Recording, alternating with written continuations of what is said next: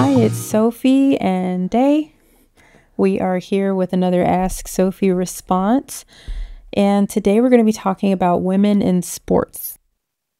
This is particularly going to cover the Paris Olympics gender controversy.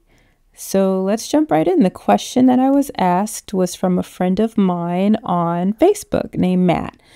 And he asks, do you think trans women should be able to compete in sports with cis women? Yes. I mean, the short answer is quite frankly, yes. In all regards and capacities, I do feel that trans women have every right to compete in sports with cis women. Of course, I'm going to qualify that and give you answers that are not just based on my opinions, but based on the actual facts as they stand. So let's do a little housekeeping before we jump into just why I feel that this is perfectly fine. Now, I know in my heart that you are a good person. I know this, like you're only concerned for women's welfare, especially when it comes to the boxing match with Imane Khelif and Yu-ting. There's this real fear that if there are men in the ring with women, that they could do real harm to them. And so I fully understand that that's the place that you're coming from. And that's a really sweet thing. And so I'm not discounting your concerns. I just want to really go through why you might not have to worry as much as you as you are. It's okay, like I promise.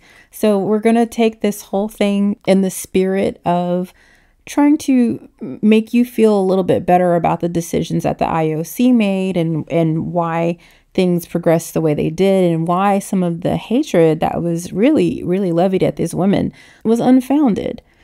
It's your opinion. If you're on the I guess the opposing side of my arguments, it's your opinion that, you know, trans women aren't women, or that they can't fight with women, or that the women in question with the gender controversy are actually men. You know, those are your opinions, but I really want you to understand that some opinions are just wrong, and it's okay. Like if you are presented with the actual facts and information, then, you know, it's in keeping with being a good person that you adjust your opinions. And so I'm hoping that that's what we can, again, do today. Now, I operate from objective wrong and right. And I know that's really difficult to say because you're like, oh, right and wrong, isn't that based on morality or based on a book or based on whatever? No, I think actually we can extrapolate out whether a claim is right or wrong very easily. So if we were to say we have an argument that smoking marijuana is fine, you know, and if we looked at everybody in the world doing that, like all adults of, you know, sound mind doing this thing, would the world implode? Would things, you know, go to hell in a handbasket? So if everybody in the world smoked weed, you know, who could smoke weed, smoked weed, things would probably be a lot more chill. I don't think that everything would go to hell. But on the other hand, if we have the argument that the death penalty is a good thing, we can just kill people when we feel that they've done something egregious. If everybody in the world killed somebody every time they thought they did something wrong, then yeah, that would be a pretty bad thing. When we extrapolate out an argument to everyone performing that action, if the world continues spinning just fine, then I would say it's objectively a right or correct or okay thing to do. And if things absolutely go to hell in a handbasket again, then yeah, I'd say it's objectively wrong. So if we look at the argument of trans women, like, is it okay to be a trans woman? If every man on earth felt that he was in actuality a woman, that wouldn't change anything. No, you know, we'd have a lot more women in the world, but it's not like, you know, we would stop procreating. It's not like we couldn't free sperm. It's not like the world would die. It's, you know, there's literally nothing wrong with that if everybody did it. Now, if we even go one step further and said that the argument is, can trans women compete with cis women? And I say that that's perfectly fine. If every single trans woman wanted to box any woman who wanted to be a boxer, again, I would say that's perfectly fine. And I'll show you more specifically why basically a trans woman fighting a cis woman is just like a cis woman fighting a cis woman. It's really no different. And I know that sounds a little perplexing if you haven't gotten all the facts and seen all the research. So we will lay it out in my arguments today. Now, I don't know if you've ever heard of the Dunning-Kruger effect, but it's essentially a maxim that we tend to collectively feel like, okay, I know a little something about this, so I have a much greater understanding than the reality would dictate. Honestly, once you start to gather more information about that topic, you tend to realize, okay, maybe I didn't know everything I thought I did.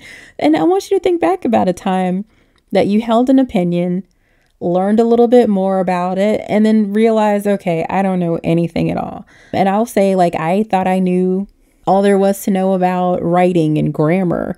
And then I took a linguistics course in grad school, and I learned that there's so much more to pronouns and synonyms and acronyms, and there's all these nuances to language that I just had no idea even existed. So I moved from that place of, you know what, I'm very articulate and I'm very well read and well spoken, to being like, okay, I don't know shit about the English language. Oh my gosh. And then, you know, finally getting to a place where it was like, okay, it's just a little bit more complicated than what we might have learned in elementary and middle school. So when it comes to trans women, particularly trans women in sports, and even this whole Paris gender controversy, if I'm able to move you to a place of, hey, this is kind of complicated, this is a little more nuanced, then I'll feel like my job here is done.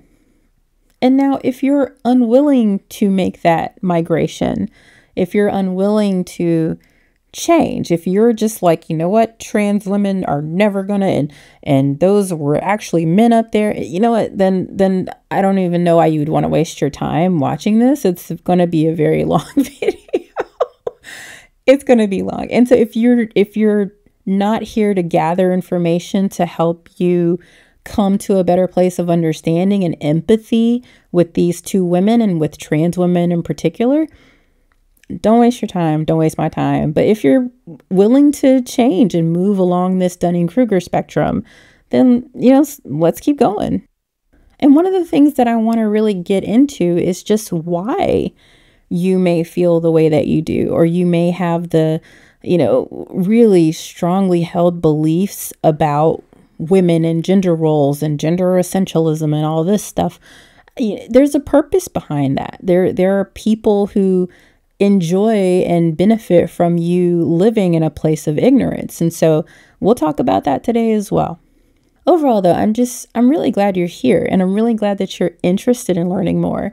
But if you are here to, again, spew hate or be venomous about, you know, people's very real lives, hate will not be tolerated in this space. All right. So we've been in this video for just a few minutes, and I'm willing to bet that there's already going to be comments that are not necessarily in favor of what we're discussing today. And so if you've noticed that someone's commented something negative, or that, you know, speaks to the fact that they probably didn't actually watch this video, I'd love for you to reply to their comment with cornholio. I do love Beavis and Butthead, but also just I think it's a silly word.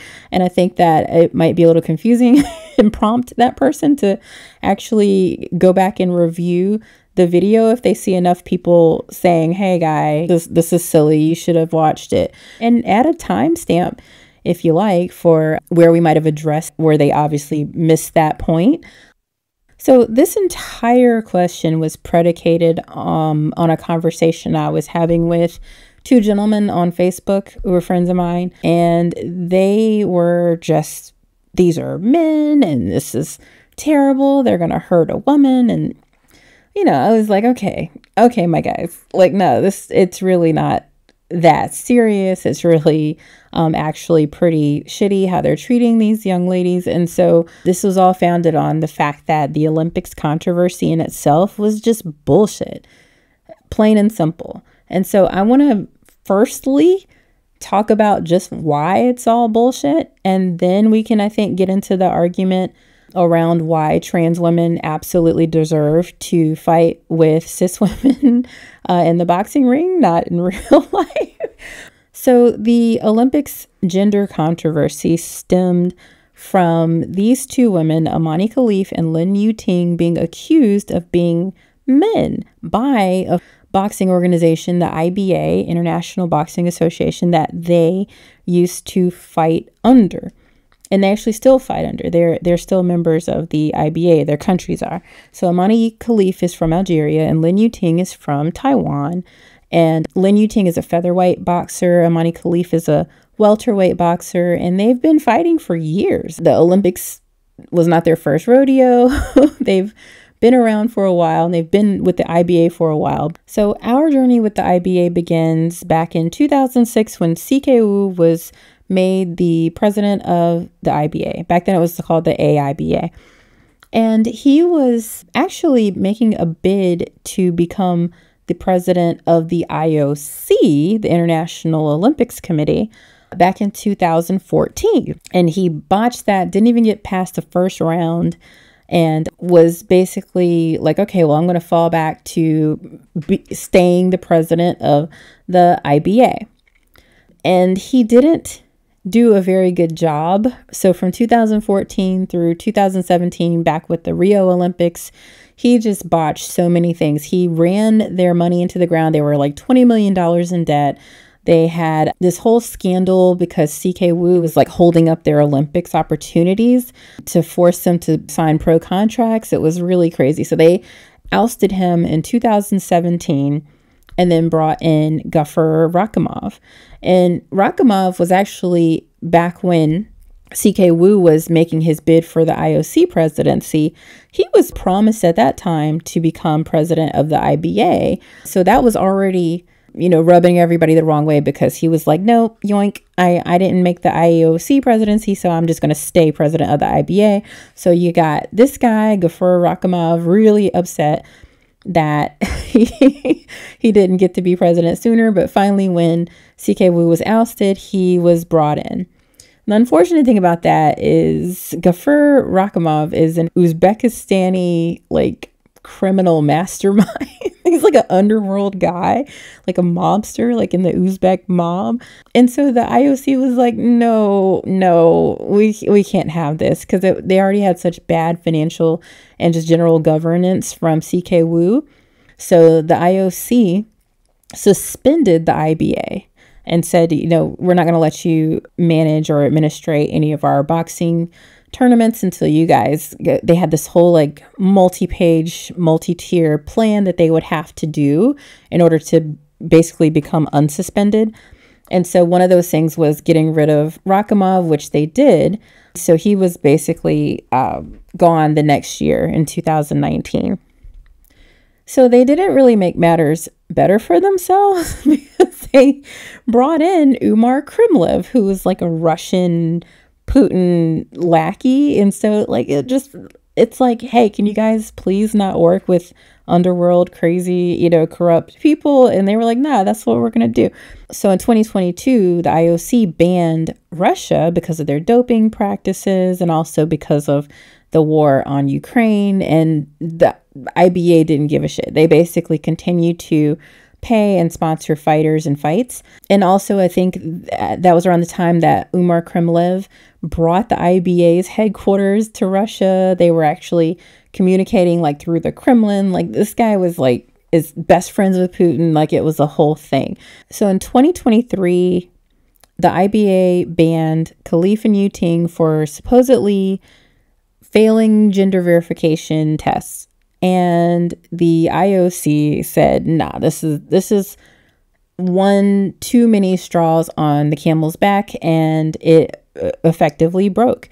So they were perma-banned And it wasn't just because of this. They'd also had a sponsor, a Russian sponsor named Gazprom, who helped them get out of their $20 million debt from CK Wu. They, again, moved their entire headquarters and operations to Russia. They had a lot of other issues with their qualification systems, but that would include, you know, how they did their gender and drug testing. The official line from the IOC was that they stripped the IBA of their Olympic status because they had concerns about its integrity, finances, and their governance. As you can guess, Umar Kremlov was not very happy about being permanently banned. So he blames Thomas Bach in particular, who's the president of the IOC. And he's trying to basically ignore the fact that there were so many other issues and say that they were permanently banned because they were trying to fight for women. And that's why they banned Khelif and Yu-ting, because they believed in women only fighting women. And so, you know, have a listen to what Umar Kremlov has to say about everything. He says, "We will defend and uphold their rights. We stand for gender equality, for the right values. Thomas Bach, wait for your diapers." And then he punches the screen. Psst, thanks for watching, but make sure you subscribe. All right, back to the video. So yeah, not a happy camper. Mark Adams, who is a spokesman for the IOC, said, "These two athletes were the victims of a sudden and arbitrary decision by the IBA. Such an approach is contrary to good governance." And so they were absolutely on the side of these women and really were horrified about how they went about banning these two young ladies. And so let's really move into what I'm calling the transvestigation. Now, transvestigations, I'm co-opting that word. It's actually a real fake thing. It's like a real conspiracy theory. This is a whole separate thing. You can look up transvestigations at some other time. Basically, there's this whole school of thought that every famous person you see was once the opposite gender. So like Leonardo DiCaprio and Henry Cavill and I don't know who else, Tom Cruise. Like they're saying all these people were born women and they're all trans. And so that's a real thing that people think. But I'm just saying this is a transvestigation because they really did go after these women. And why did they do that? Let's have a look. So I feel like we have to ask ourselves quite a few questions when it comes to how all of this went down. The first question I asked is, why is the top brass who are bringing all these concerns? So this is George Eurolimpos. He's a Greek guy, but he is Umar Kremlov's like main guy. He was his toady. He was his fix-it man. He brought him in as the IBA Secretary General and CEO. That's one person, even though it's two titles. He's who brought this whole case in the first place. The decision was taken by the IBA Secretary General and CEO on behalf of, I think, Umar Kremlov. So you have to ask yourself, again, like, don't they have some kind of unit who does this testing? Wouldn't that have been something that would have been routine that they do? And there's a boxing independent integrity unit under the IBA that's run by this guy. His name is Bernard Heinrich Velten, and he's the managing board chairman of the Boxing Independent Integrity Unit that the IBA uses for this particular thing. So why is this a case being brought by George Eurolimpos for Umar Kremlov? So that's a big question I have. I think he was basically a scapegoat for all this because when they tried it, well, they effectively did it. They banned these women. And then, like, as soon as the IOC was like, you know what, that's it, you guys are out, he was fired. Eurolimpos was fired. So it's absolutely wild how they treated this guy who was really just, again, a toady for Kremlov. You also have to ask yourself, what happened in Istanbul in Turkey in 2022? And essentially, they're trying to say that these two women failed two separate tests.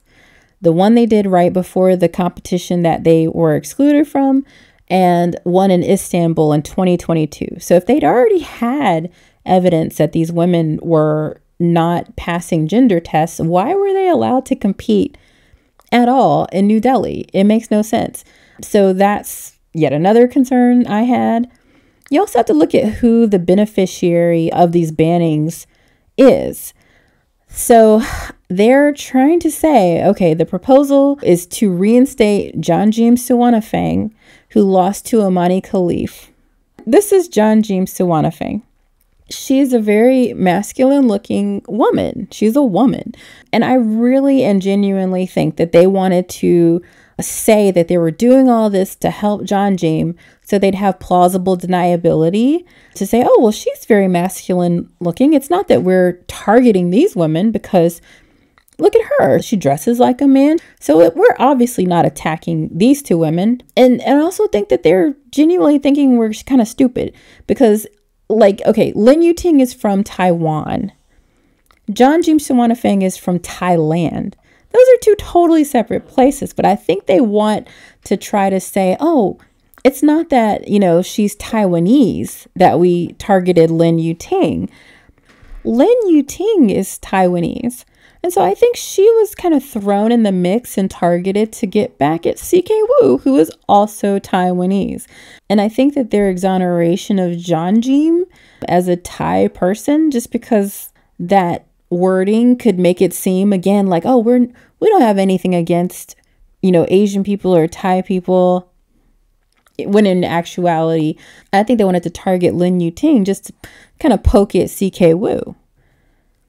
So we have to look at then who is the real winner of all of this. Who is the actual beneficiary? Yes, the proposal was to reinstate Janjim, but also the IBA should reinstate and move up all boxers who were competing in medal contests against Imane Khelif. So who might that be? Meet Azalea Amaneva, and let's hear a little bit from her. She says, don't you think there's too much unfounded hype around you, Imane Khelif? Do you remember how you and I boxed at the World Championships in 2023 in India, where I knocked you down? I'm ready to repeat that moment and send you to the floor again to answer for all the girls that you got in the way of. Okay, Azalea. Okay, Azalea. Let's see what she's talking about. This is what she's saying when she knocked Imane Khelif down. So I want you to know Imane is in the blue. Azalea is in the red. All right, do you see that? That's her knocking her. She didn't knock her out. She like physically knocked her down. Look at this again. That's what she's talking about. But let's see how the rest of the fight turned out. Да.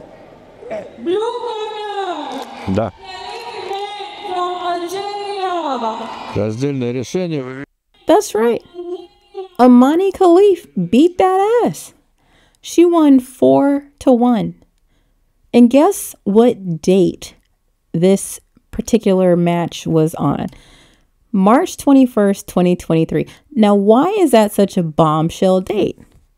Oh, would you look at that? It's only 3 days before the IBA banned Imane Khelif and Lin Yu-ting. How interesting is that? They ratified it on the next day, and the competition was over March 26th. So they really rushed this through to try to get her basically defamed, you know, before she could do any better in the competition. And they wanted to really salvage Azalea Amaneva's record. And here's why. Azalea Amaneva, before she lost 4-1 to Imane Khelif, had 0 losses. So they wanted to rectify that real quick. Now, they ended up making it a no contest fight. So I'm not too sure how that manifested through the competition. She didn't actually end up winning that championship, but it still fixed her record. So she now, this is as of like yesterday, she still has an undefeated record, even though she lost. You also have to look at the fact that where does Azalea Amaneva hail from? She's Russian. So don't you find it interesting that 3 days after she loses the Russian president of the IBA, who's already known for his corruption, would do any and everything he could to try to fix his compatriots' record? I'll let you be the judge of that. So anyway, it's just the same old playbook. I really, really want you to understand that this entire thing was a farce. It really was. And so you have to ask yourself, are you going to be a pawn? We all know that Russia has a subversion campaign against America, against democracy.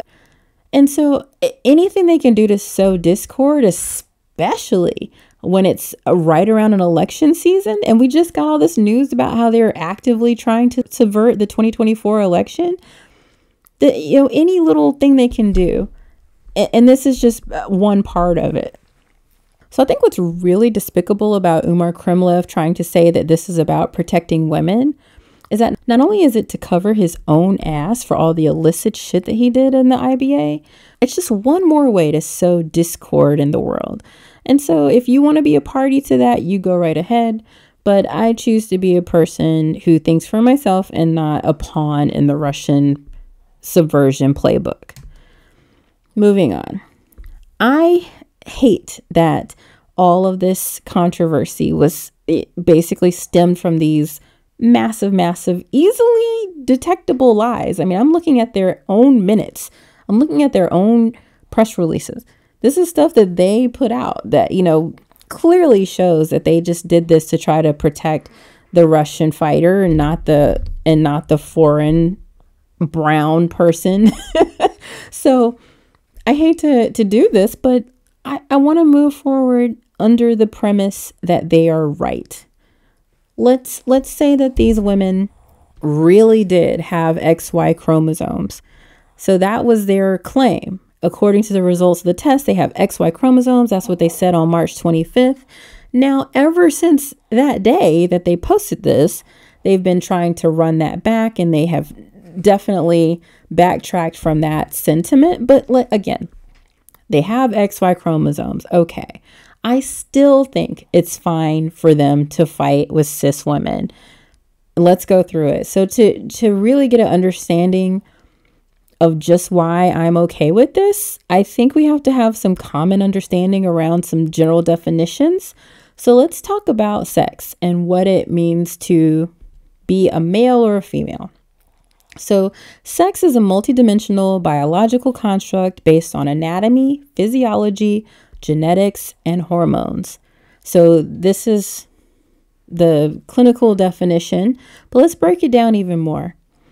When it comes to sex, there are two types of sex. You have genotypic sex. These are the permanent things about your makeup, like your DNA, chromosomes, and genetics. And then you have phenotypic sex. These are physical traits like your genitalia, your reproductive organs, your hormone levels, things like that. You also have secondary sex characteristics that are also phenotypic. They're physical traits typically, but they don't have anything to do with reproduction. These are things like your voice quality, if you have facial hair, growing pubic hair, breast size, hip size, things like that. So we use all of these things to determine whether or not you fall into the bucket of being female or male. But sometimes it's not always that simple. And you have people who fall somewhere along the spectrum. And those are people that we call intersex. Now, intersex people have genitals, hormones, or chromosomes, or reproductive organs that just don't fit very snugly into these male-female sex binaries. And it's something I've known about for a long time, but I didn't realize a lot of people weren't familiar with the term intersex. I want to even show you just anecdotally. I love this. When I was pregnant with this one, at our 20-week scan, when you find out the baby's sex, this is my actual blog post about it. I was wondering if she would be a boy, girl, or intersex. And so I love that time because I had a lot of friends who were like, oh, what is that? And so we actually had an opening for some really great conversations. She turned out to be a little girl, obviously. But if she was intersex, I think we would have been in a unique position to really nurture that unique nature in her. But she's a beautiful little girl. This is her. And I do anything to show her little pictures as much as I can. I just love them. So anyway, intersex is the 2S and the I in 2S LGBTQIA+. And 2S stands for Two-Spirit, which is a Native American term that describes people who, again, don't fall into the binary of male-female. These were people who were revered. It was considered a third gender. And these are people who either were physically intersex, where they manifested two different organs or two different genitals, or it could be people who were androgynous, or people who exhibited female qualities when they were male, or male qualities when they were female. So it's a pretty wide-ranging spectrum, and intersex is also wide-ranging. Now, intersex traits may be visible at birth, they might appear later, or you might even never know that you were intersex, which is interesting. So if you're a woman born with internal testes, and you never had a reason to get that checked out, you genuinely might not know. And there's quite a few people who fall into the category of intersex. 1.7% of live births are intersex. Now, a great deal of those are hormonally intersex, but it's really difficult to try to narrow the scope of what actually defines being intersex. People want to try to say it's pure hermaphroditism, and they want to try to qualify it that way. But, if you have high hormone levels and exhibit very masculine secondary sex characteristics, you could still fall into the intersex category. And let's talk about that. So there's 3 different ways you can be intersex. One is if you have anatomical differentiation, where your genitals don't match your reproductive organs, or you might have traits of both. Now, unfortunately, being intersex is not really well known, and not having the education around what it means has done so much irreparable damage to so many people. 1 to 2 live births out of every 1,000 receive some sort of corrective genital surgery. So that, first of all, lets us know that being intersex might be more common than we actually, assume. But also, it just means that there's people who are denied the chance to choose their gender should they want to at some point. So if you remove a man's penis because you see that he has a vagina, or you close a woman's vagina just because you see she has a penis, and they grow to really identify more with that opposite sex, how devastating is that? How again, irreparably harmful is that for that person? There's a really great documentary called Every Body, and it includes a story from a guy named Sean who had that happen to him. So it's a very real issue. And I think people need to know a lot more about what your babies could possibly be, and really respect that. They need to be the ones to make that decision about their bodies, not you. Hey, sorry to interrupt. It's Sophie. Just wanted to ask you to like and subscribe. All right, let's get back to it. You could have the anatomical differentiation, hormonal differentiation. Everybody is born with androgens and estrogens. And androgens can consist of testosterone, of course, but you also have androstenedione, dehydroepiandrosterone, which is DHEA, dihydrotestosterone, which is DHT. So there's, a lot of different androgens. Again, the main one is testosterone, but everybody has these things. And so you can have levels that aren't commensurate with the sex you were assigned at birth, and that would make you intersex. One of the ways that happens is with a condition called congenital adrenal hyperplasia. And that is basically when females are born producing too much testosterone. But there's also a condition called non-classical congenital adrenal hyperplasia. And that's where you're born a woman, but you get that testosterone push at puberty, and then you start to exhibit more masculine or male secondary sex characteristics. So a majority of the people who are intersex have non-classical congenital adrenal hyperplasia, and they're considered intersex. But then you have conditions like PCOS, polycystic ovarian syndrome. I actually have it. 18 to 20% of women get it.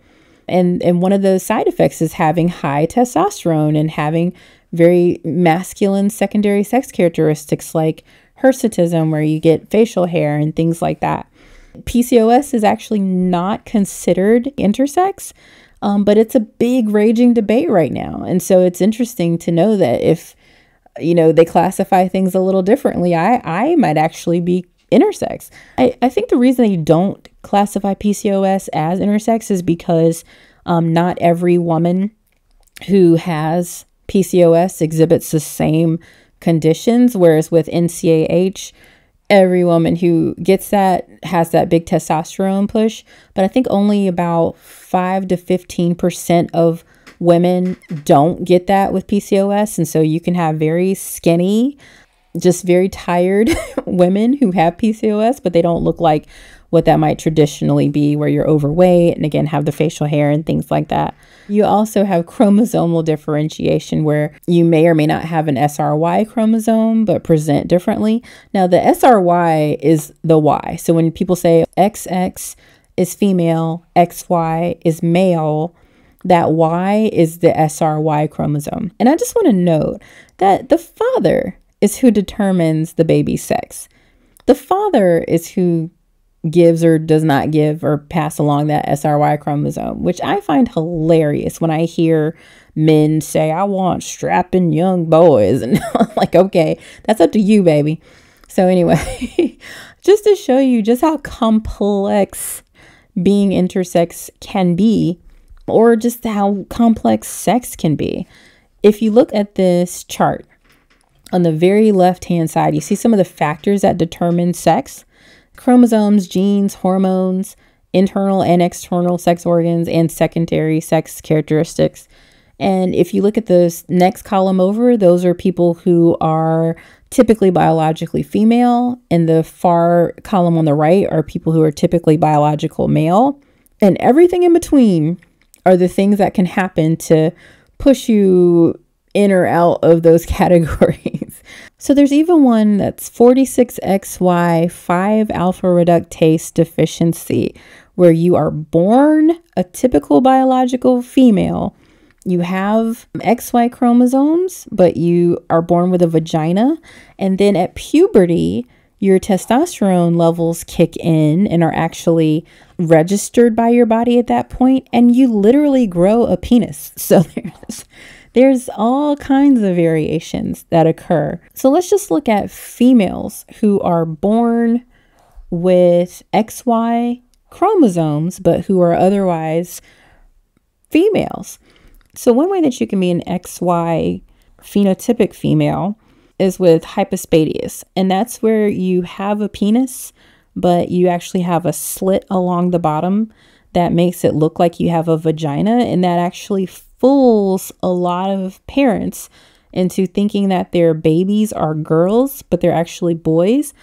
I'm going to show you a picture of some genitalia that exhibits hypospadias. It's not a picture, it's a drawing, but just to let you know, like, you're going to see some genitals here. Okay, so this is hypospadias, and it's basically where the tip of the penis has the slit, but it goes all the way down to the base of the penis. So you can kind of see how, if you're a baby, that this could actually look like a vagina. And so a lot of people with hypospadias are raised as females, and it's only later determined that they're male, but that their urethral opening is very low and that the tip of the penis doesn't necessarily connect properly to the urethra. And this is just one way that hypospadias presents. There's a lot of different ways that it could show and different levels of it, but this is a pretty extreme example. You also have something called mosaicism and chimera.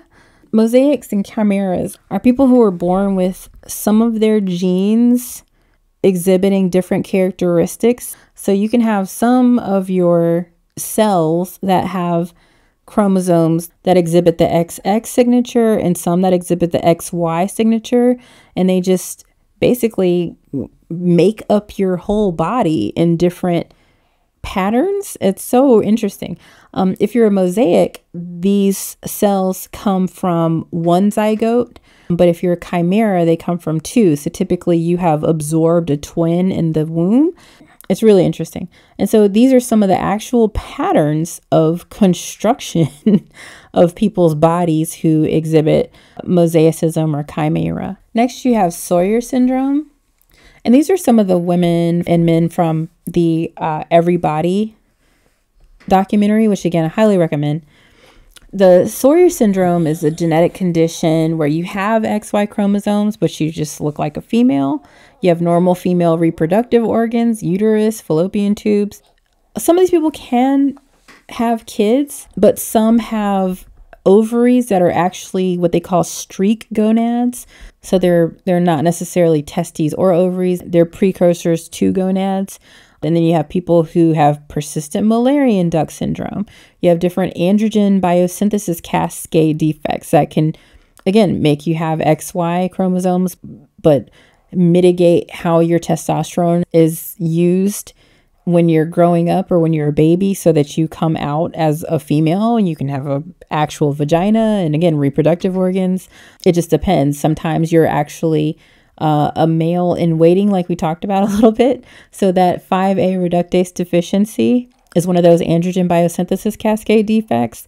And if you go to Las Salinas in the Dominican Republic, almost 12% of the girls raised there actually turn out to be little boys around 10 to 12 years old. So Guevadoches actually means penis at 12 because it's such a common thing there. Now we're starting to see cases that happened in Papua New Guinea and in Turkey. So it's not just something that happens there, but it is a very rare thing. And it's kind of wild that this one tiny city and this one island has so many girls that turn into little boys. And so these are two actual Guevadoches and they're cousins. And one is still living as a girl and the other one is just embracing the fact that she's going to be a boy. And so she's living as a boy. And the one who's living as a little girl, her mom said that she's planning to, if she wants to live as a boy when she turns into a boy, that's perfectly fine. It's such a common thing there. Then you also have latex cell dysfunction. And you have, finally, something called androgen insensitivity syndrome, which is very, very commonly what turns XY chromosomal genotypic males into phenotypic females. This is Hannah Gabby O'Deal. She's a supermodel and she is an androgen insensitivity syndrome intersex person. And she's very proud of that and speaks about it, which is really, really beautiful because she's got a vagina. She's a girl. She's a woman. But she just has XY chromosomes. Have a look at this chart. These are just some of the conditions that can occur from having varying chromosomes. People can be born with only one X chromosome. They can be born with two X chromosomes and be XXY. You can have three X chromosomes. There's all kind of different conditions that determine your gonadal structure, your genitalia, and how you present. It's interesting. It's really, really interesting. All the charts that I'm showing, this one and the other one, are available on sexwithsophie.com/links. That's where I have all of my citations. And you can, again, see these a little bit more in detail. But moving on, I want you to meet my friend Bloom. So let's have you listen to her story really quickly. And especially what she has to say about this whole parish gender controversy. Hi, I'm a biological male with XY chromosomes, and if you think that I should be competing against men in sport, then you are fucking deranged. Let's say, for example, I competed in the Olympics. If you think that because I have XY chromosomes and extremely high testosterone that I actually have an advantage on anyone else, you are sorely mistaken. And though technically I have as much testosterone in my body as a really strong, healthy man, obviously, there is no evidence of that. Yes, I have a vagina. If you were born as a woman with XY chromosome, typically means body doesn't like testosterone very much, even though the fact that it's there The reason why you have a vagina means that your body can't process that testosterone. I work out, okay? I work out probably every single day. And if you think that all this muscle, soz babe, I'm literally frail. In fact, I'm more frail than a regular girl because I have brittle, frail bones because of my fucked up hormones. So I break easily. So in order for me to train to the point where I'm going to get like super strong and be able to fucking punch someone in the nose, that makes me an incredible athlete. And it has nothing to do with the stupid testosterone that my body has no idea what to do with. It just sits there doing nothing whatsoever. So shut up, I don't want to hear any more of your discriminatory BS. Peace. Don't you just love her? Oh my gosh. So this is Bloom. She is a person who has androgen insensitivity syndrome, which means, again, she has high testosterone. She has XY chromosomes, but she has a vagina. She's got undescended testes, but furthermore, she's a sister and a daughter, and she's a lead singer of a band, and she models. Like, people are freaking people, man. We're so much more than our genders. It's nuts. But I do love that she really goes out of her way to share her story and talk about her being intersex, just like Hannah. And so I want you to meet somebody else with androgen insensitivity syndrome. This is Santi Soundarajan. Now, she was included in the Asian Games, but was stripped of her medals after failing a gender test. According to the test, it says she had high levels of male chromosomes, but it turned out she has androgen insensitivity syndrome. Now, she has absolutely tried to get that actual test that the Asian Games did using India's Freedom of Information laws, and they still haven't showed her exactly what they are banning her for, and they stripped her silver medal and everything. So she's got the same condition as Bloom, where she has high testosterone. So the fact that she was out here medaling as a track and field star is insane, that she could overcome having such a huge deficiency with her testosterone levels. As you see, it was a lot of work, and they not only stripped her of her medals, but they ruined her life. They ruined her life. She attempted suicide. She has to dress like a man so that people don't recognize her. She's a woman. She's very much a woman. She said she's looking forward to the day she can wear saris again. They ruined her life. Poor baby. So these witch hunts, which is what they are, they're dangerous. And so we'll talk a lot more about that later. But I want to move on to reason number 2, why I think it's perfectly fine for trans women to play sports and compete with cis women. So reason number 2, again, let's just keep with the same thinking that the IABA was right, and these women were trying to impersonate females. In fact, that's what they said in their language in their press release about why they actually excluded them. They said, "We identified a number of athletes who tried to deceive their colleagues and pretended to be women." Again, we know the truth of what they were really trying to do, but that's just egregious. Hey, do you have a question too? Ask me on social media or go to sexwithsophie.com and become a member for free. And you can ask me a video, audio, or just a text question. And I'll make sure to do a very well-researched answer just like I'm doing right now. Thank you so much. All right, back to the video. So let's look at female impersonation in sports. I want to start with Stella Walsh. She was born in 1911 as Stefania Velasevich. At 3 months old, her family migrated to America. So she's an American girl, but she, in 1932, still did not have citizenship, but she wanted to, of course, run in the Olympics. And so she did under the Polish flag and used her Polish citizenship to compete. She used the name Stanislava Velasevich, and she won gold medal in the 1932 Olympics and was really amazing. And in 1936, she competed in her second Olympics and had a really strong rivalry with a woman named Helen Stevens, who actually ended up edging her out. And so she won silver that year. Helen Stevens won gold. And we'll talk about some of the implications of that in just a moment. But in 1947, her citizenship finally came through. And so she registered her name as Stella Walsh. And so she's an American citizen at this point. She got married to a guy named Olson. And so she's Stella Walsh Olson. That was only really just so she could take advantage of a loophole so she could compete in another Olympic Games, I believe. But ultimately, she was married for a very short time. And then unfortunately, sadly, in 1980, she was murdered during a failed armed robbery. She had just left a store from getting supplies for some foreign runners who were coming over, and she wanted to welcome them. Just a beautiful, sweet woman. She was a coach and she ran all her life. But when they did her autopsy in 1980, they discovered that she had male and female genitalia. And so that was the start of a huge cascade of like, oh my gosh, she was really a man. She was really a man. But the thing was, she lived her whole life as a woman. She was a woman. Her tight-knit community knew that she had differing sex organs. She even asked a friend one day, why has God done this to me? And so it wasn't an unknown, she wasn't hiding per se.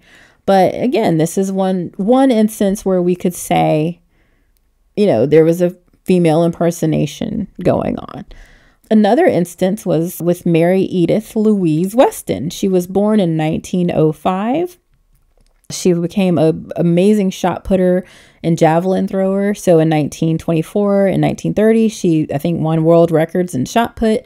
1927, won records in the javelin throw.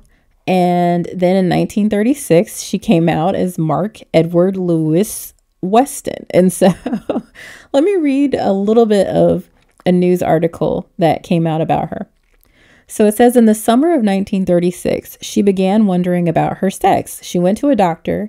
The doctor discovered that Mary had both male and female glands and organs, but that the male were gaining dominance. 2 operations completed the change from female to male, and Mary became Mr. Mark Weston. And so then he talks about how he got married to his best friend. It's really sweet. And then the final line is, physicians say it's doubtful that Mark will ever become a father. So, and we don't believe that he did. There really wasn't much information on his life after that.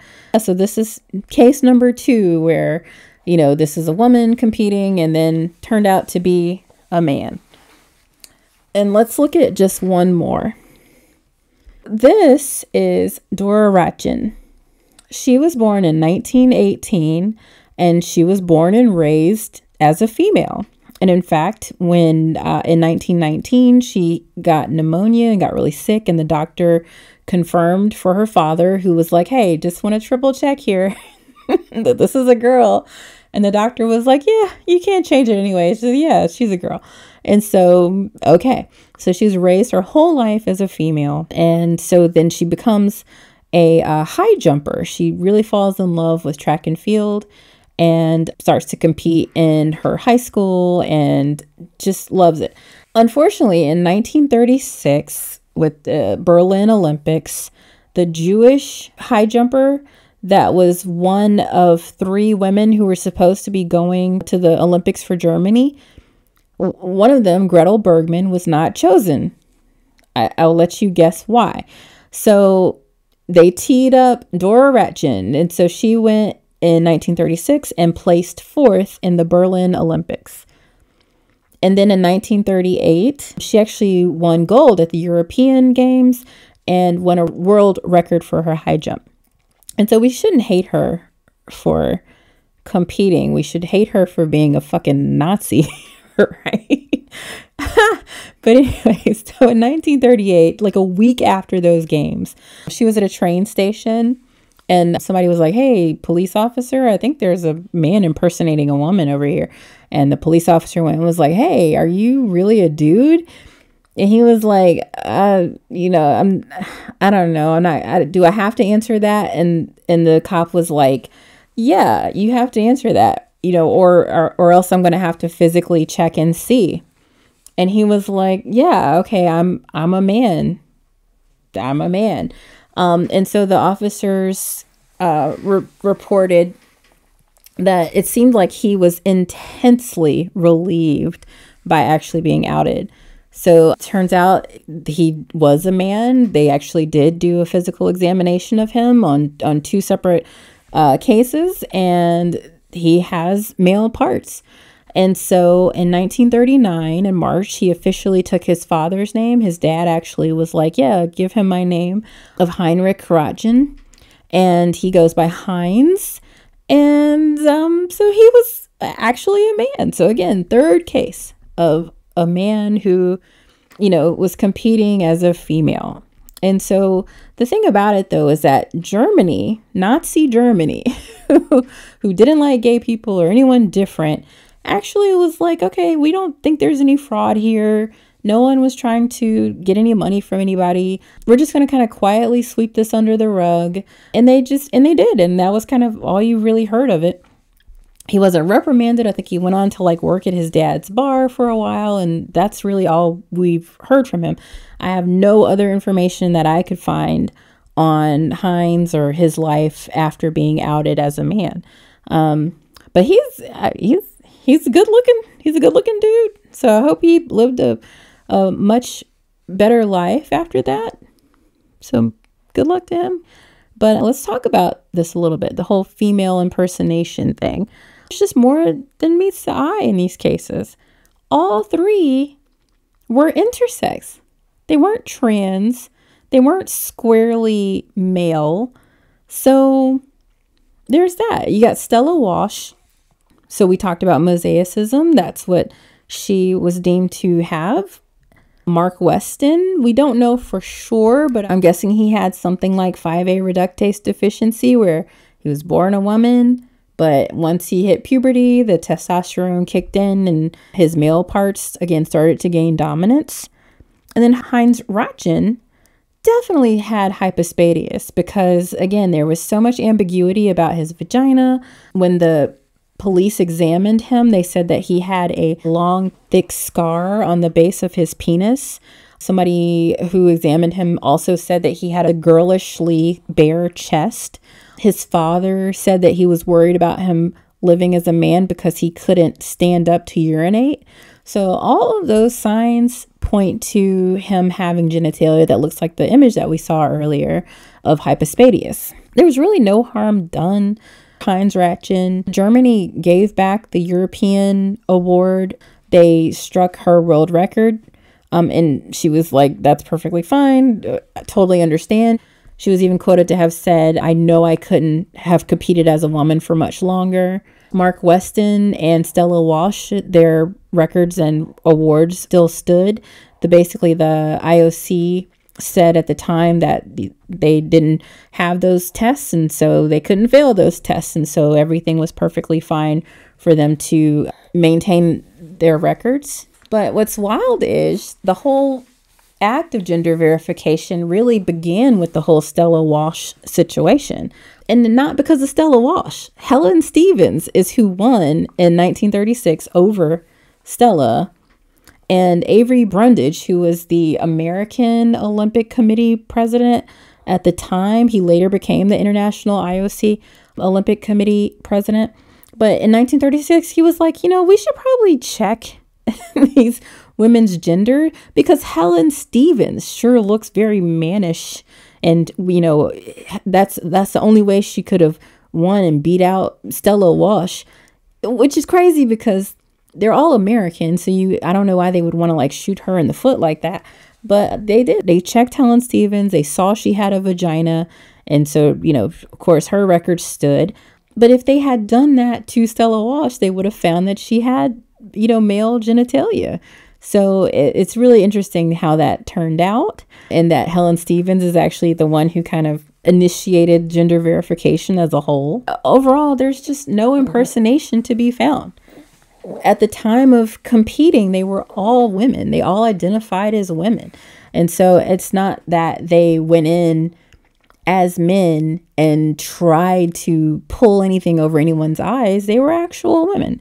And so again, let's say that IBA is right in that Imane Khelif and Yu-ting were actually trying to impersonate females. There's just really no precedent for that and really no evidence of that. And there hasn't been in all of history. The final thing I want to say about this is that I am a proponent of comprehensive sex education, especially sex education that's age appropriate and instituted early and often. I just feel like if these poor women and men had a better understanding of, just basics around genitals and puberty and the different types of sexes that are possible, I think they would have had an easier life and an easier way of understanding these very unusual and rare cases that they found themselves to be in. And I'll do a video, I think, on this in particular, because I have had questions around, hey, why do you think you should teach, a 5-year-old about sex? And it's like, no. Age appropriate sex education can absolutely save children from molestation and abuse and make it where they are able to relay if something has happened to them. Suffice it to say, I think these people's lives would have been so much better and different if they had comprehensive sex education. So that's all I'll say for now on that topic. So moving on to reason number 3, that I think it's perfectly fine for trans women to compete with cis women. Let's again say that the IBA was right about these women having testosterone levels in a man's range. Again, now, they weren't even testing for that. The IBA themselves said that the athletes did not undergo a testosterone examination. But again, let's just say that that's the issue here. Now, it's just not a smoking gun. Let's look at this chart before we move into how they test and whatnot. Now, women in general fall within the range of the first column. The low is the top of the purple line, and the high for women typically is the top of the bar.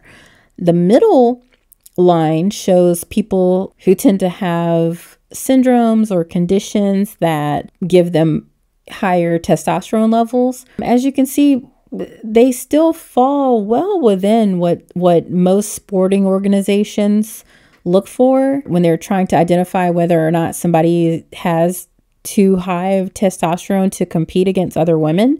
So the bottom line that sports organizations tend to test for is the top of the purple line, and the high point where they tend to say that it's a little too high is the top of the teal line. Let me just explain one more thing. So with the top of the purple line, that's for hyperandrogenism. So if you are a woman or XY genotypic but phenotypic woman, then you can compete against other women if you have, again, what's about a 500 nmol to L testosterone range, or about 130 ng to DL testosterone range. So that's perfectly fine if you're a woman who just has high testosterone. Now, if you are a trans woman, then you have to stay under the 1000 nmol to L range, or about, again, maybe 400 ng DL testosterone range. So just to show that the bar is a lot lower for biological females and XY phenotypic females who have high testosterone than it is for trans women, which I just find to be interesting. But ultimately, when the IOC or IBA even, or whoever goes to actually do testosterone testing to see if people are androgen doping or on steroids, they have ways to determine whether or not that high testosterone level is naturally occurring or if it's coming from artificial means. So they already can differentiate whether or not, oh, this woman has high testosterone, or hey, this person might be doping. That's something they already do. There are common conditions that could cause women to have high testosterone. So we talked about NCAH, we talked about PCOS, but you could also have a tumor on one of your glands. Or again, you could be intersex, where you have testes that are pumping more testosterone through your body, or again, hormonally intersex. So there's a lot of ways that you could trip this test. Now, when it comes to treatments, once you are determined to have high testosterone, you could do something as simple as taking birth control pills. You might need a stronger hormone therapy. Or if, again, you have like the streak gonads or testes, you can have surgery if you need to remove the thing or the tumor that's causing you to have high testosterone. So there are ways to mitigate this if you choose, or if there are standards in place that you want to meet. And so just to clarify, I know that there are differences between men and women. And I know that testosterone is one of the driving forces behind those differences. But I find it really disgusting that some people who want to argue against trans women or stay on the side of ignorance with this whole gender controversy thing, I find it so disgusting that they want to fall back on assuming that people who disagree with them are stupid, or even that they start to promote violence. So I want to read you the actual full question that I was asked. Yes, I was asked, do you think trans women should be able to compete in sports with cis women? But they continued with, if so, let's do a little experiment. You can punch me in the face 5 times with everything you got, and I'll punch you just once, and let's see how that works out. Like, okay. Why is there this assumption, not only that I don't realize that men have more power, can hit harder, have more muscle mass and whatnot. Like, of course I know that. And I think people who would agree with my arguments know that. But it's just, why then go to this place of inciting violence or even instilling that as the alternative? Like, either you really truly believe this, or you're going to let me harm you. It's disgusting. And so it's not just him. Like, I actually saw this article when I was doing some research, how to punch women in the face and get away with it, by Reverend Stuart Campbell. So it's not just them, but I just find it odd. So it's not like I don't understand that there are differences between men and women, or people who have higher testosterone levels or not. So let's just move forward and talk about the differences. So when it comes to men and women in sports, people with higher testosterone absolutely have increased muscle mass, increased strength, improved recovery, better endurance, lower body fat. They tend to be more aggressive and competitive. Now, the thing about that is you can have high estrogen levels, and that also is an indicator of aggression, which is interesting. But of course, testosterone also helps with bone density, like we learned from Bloom, and it enhances your power output. So if you look at the levels that are typical with men, it's a huge range. So anywhere from like 300 to almost 1,000 nmols to L's, and about 250 to 900 NG/DL. I don't know the conversion chart of those very well, but as you can see, most men have a huge range of their testosterone levels. And so as you'll see, even if you are a woman competing with high testosterone levels at a man's level, you could still fall within the range of acceptability for most sporting competitions. So let's have a look at just how some of these differences show up in sports. So again, men have increased strength, speed, and explosive power, but it doesn't mean that they're the best and going to be better at everything.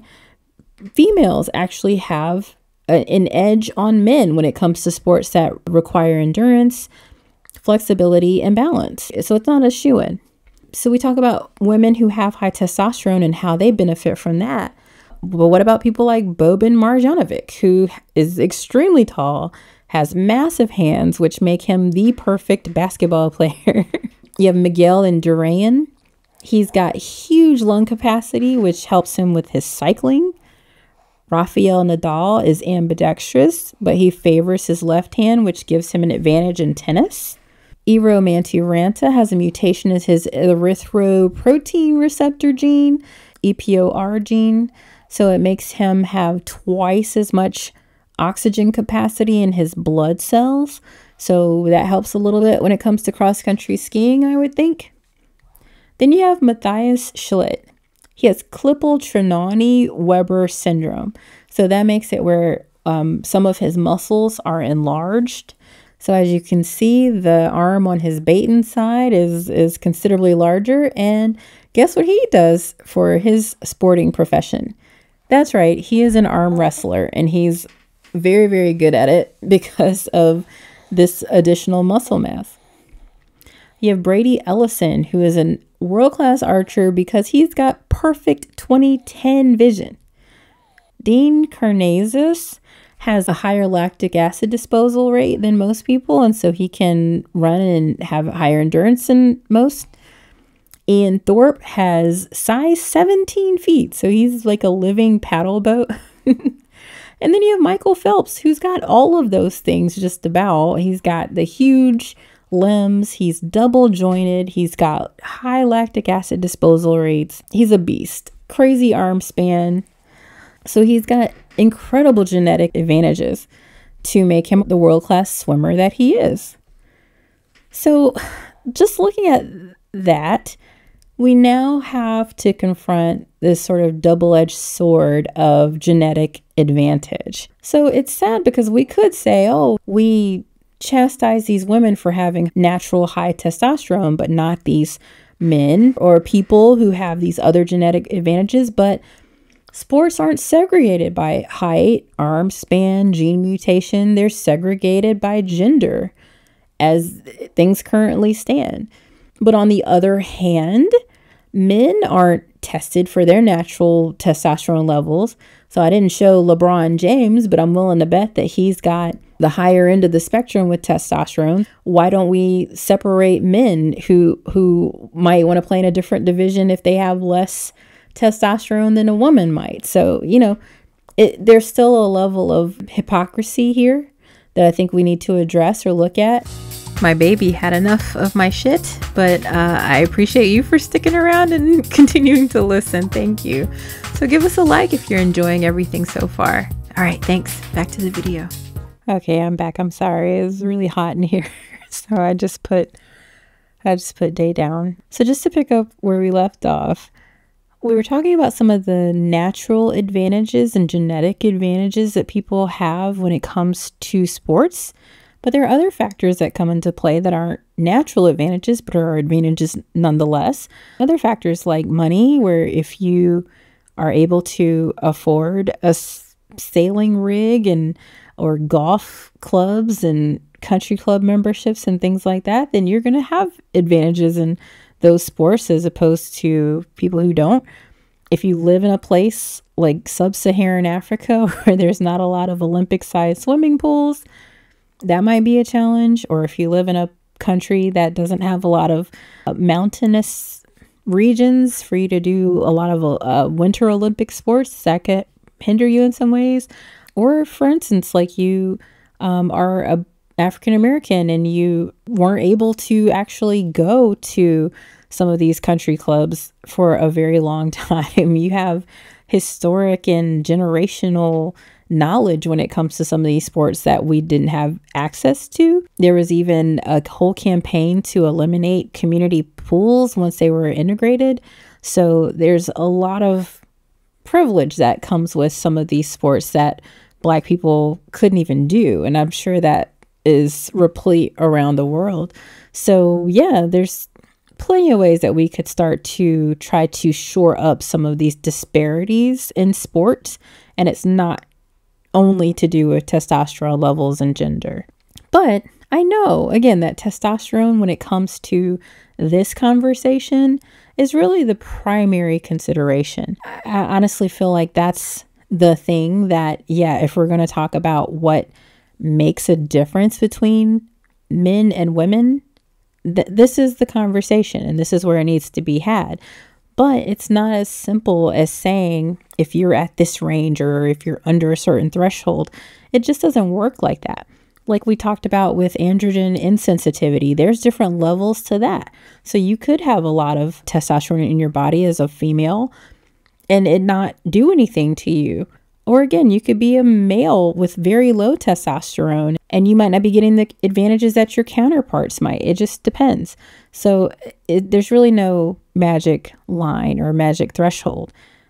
But it's understandable that we have to operate within the realm of knowledge that we currently have and just continue to do more testing and more research in this area. So I may not be happy with all of the regulations and guidelines that exist around testosterone levels, but it's better than nothing at this point, because again, we do see real differences in how testosterone levels affect human beings. Now, the thing about it is having higher testosterone isn't this surefire guarantee, though. So if we look at Imane Khelif and Yu-ting, who are the subjects of all this high testosterone debate, it's not like they made them these big, huge, bulky dudes. They're still feather and welterweight fighters. And they didn't even win every single bout that they had. Imane Khelif has had 9 losses. Yu-ting has had 14 losses. So you would imagine that if having high testosterone was this be all end all, that they would just be powerhouses knocking everybody out. And that's just not the case. So either, again, they didn't have high testosterone, or if they did, it really didn't make it this surefire win. Now let's look at the other side of this coin too, because even highly successful women who have high testosterone don't necessarily lose their edge like you would expect when they do buffer down their levels. So let's look at Caster Semenya, who is amazing. She's a South African runner who just wrecks shop, for lack of a better term. So let's look at her literal track record. She is just gold. First place. And then the IAAF formalized their testosterone policy, which she adhered to. So for years, she actually took medication to lower her testosterone ranges so that they were under that 500 nmol to L range. And look at what happened. Nothing. She still wrecked shop. So it's not this be all end all determining factor of whether or not you will or won't succeed in sport. So again, I do understand testosterone does make a difference, but I think that the ranges and levels either need to be re-evaluated or continue to have research done on them, or things just need to be taken on a case-by-case basis moving forward, and perhaps more privately than what were done for a lot of women, including Caster Semenya. But let's just move on to reason number 4, that I think that trans women are perfectly fine to compete with cis women. And let's stay with this line of thinking that if the IBA was correct, and let's say Imane and Lynn are trans women, and let's say that they're right about that, because that seems to be a thing that people are saying about them, which is not true. They're not trans. But if they were, again, I would still be perfectly fine with them competing. Are you a trans woman? Are you a trans woman who's an athlete? I'd love your thoughts on this and to know if this is helpful for you, especially because we're talking about you. I don't want to talk about you without you. So leave a comment or let me know, and be sure to go to sexwithsophie.com and register as a member so you can also write to my members on the forum. Thanks. Before we move into the trans discussion, let's baseline some terminology. So let's talk about gender for a few minutes to really understand and make sure we're on the same page. The definition of gender is that it's a socially constructed concept that encapsulates the roles, behaviors, activities, and attributes that a given society considers appropriate for women, men, girls, and boys. So this is all socially constructed, imaginary, made up shit, basically. It's very different from sex, which is the physical and actual genetic and chromosomal and phenotypic expressions of your sex. So gender is this whole separate thing that's just a social construction. To move forward into that, a gender schema is the way that we as children even start to understand and organize the information that we're receiving about gender and about these social constructs. So the gender schema is a individual understanding of the social construct of gender that we develop as children. And so I want to show you a chart that I think is just beautiful. It's not the first of its kind, but I like this one. It's by Just Flint is Fine. I saw it on Instagram and I love it. So first of all, gender includes terms like woman, man, cis, trans, gender fluid, non-binary. These are all terms that describe gender and different gender expressions. But sex is really male, female, intersex. That's kind of it. So gender is again social construct, but it's a much broader spectrum. And if we look at this chart, let's say that you're 100% woman. You feel like you are woman, and your gender schema of woman is this, and that's in the 1A category. If it's man, you're down in 7G. That's you're all man. So that's your gender schema for man is that. Now, people who fall into the middle ground of that, they feel they could be either men or women, they're androgynous. However, they tend to sort of play with and mix gender in their minds, they would be considered non-binary. So if you don't fall within that black or white realm of man, woman, you could be considered non-binary. Now, if you're somebody who moves between being man and woman, you would be considered gender fluid. If you're someone who doesn't really ascribe to either of those things, you would be considered agender. And in fact, after you listen to the rest of this presentation, have a listen to my Sex with Sophie podcast episode on asexuality. My guest, Pamela, is asexual, but she also identifies as an agender female. Like, she presents and looks like a girl, and so she understands that being a woman is what people assume she is, but internally she doesn't really feel that she is a gender at all. It's just a wonderful conversation. And if you want to learn more about asexuality, agender, aromanticism, things like that, have a listen. It's spectacular. She's such a beautiful person. So gender, this is gender in a nutshell. So gender identity is how we as individuals feel about how we define and internalize our genders in relation to the gender schemas of our assigned sexes. And so somebody who is transgender has an internal sense of self that misaligns with the gender schema of their assigned sex.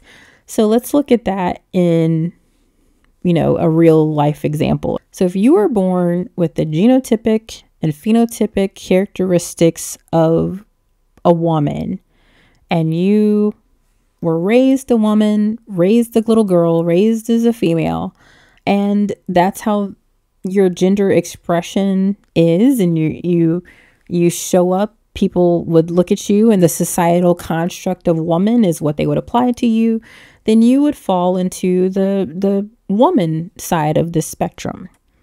But inside, in your mind, internally, you know that you are a boy, you are a man, then you are considered transgender. So again, if you look like a woman, or you are assigned female at birth, or you started life as a little girl, but that's just not who you are, then you would be transgender. So that's kind of what that looks like on this spectrum. So if the gender schema of your assigned gender is far away from what you know your gender identity is, then you are considered transgender. And it doesn't matter if you do anything about that. It doesn't matter if you now, again, you want to be a man, and it doesn't matter if you dress masculine or still dress feminine. It doesn't matter if you have some sort of surgery or hormone. It doesn't matter what you do. You are transgender. And so if you are a man and your gender identity is man, you are a trans man. Period. You're transgender man.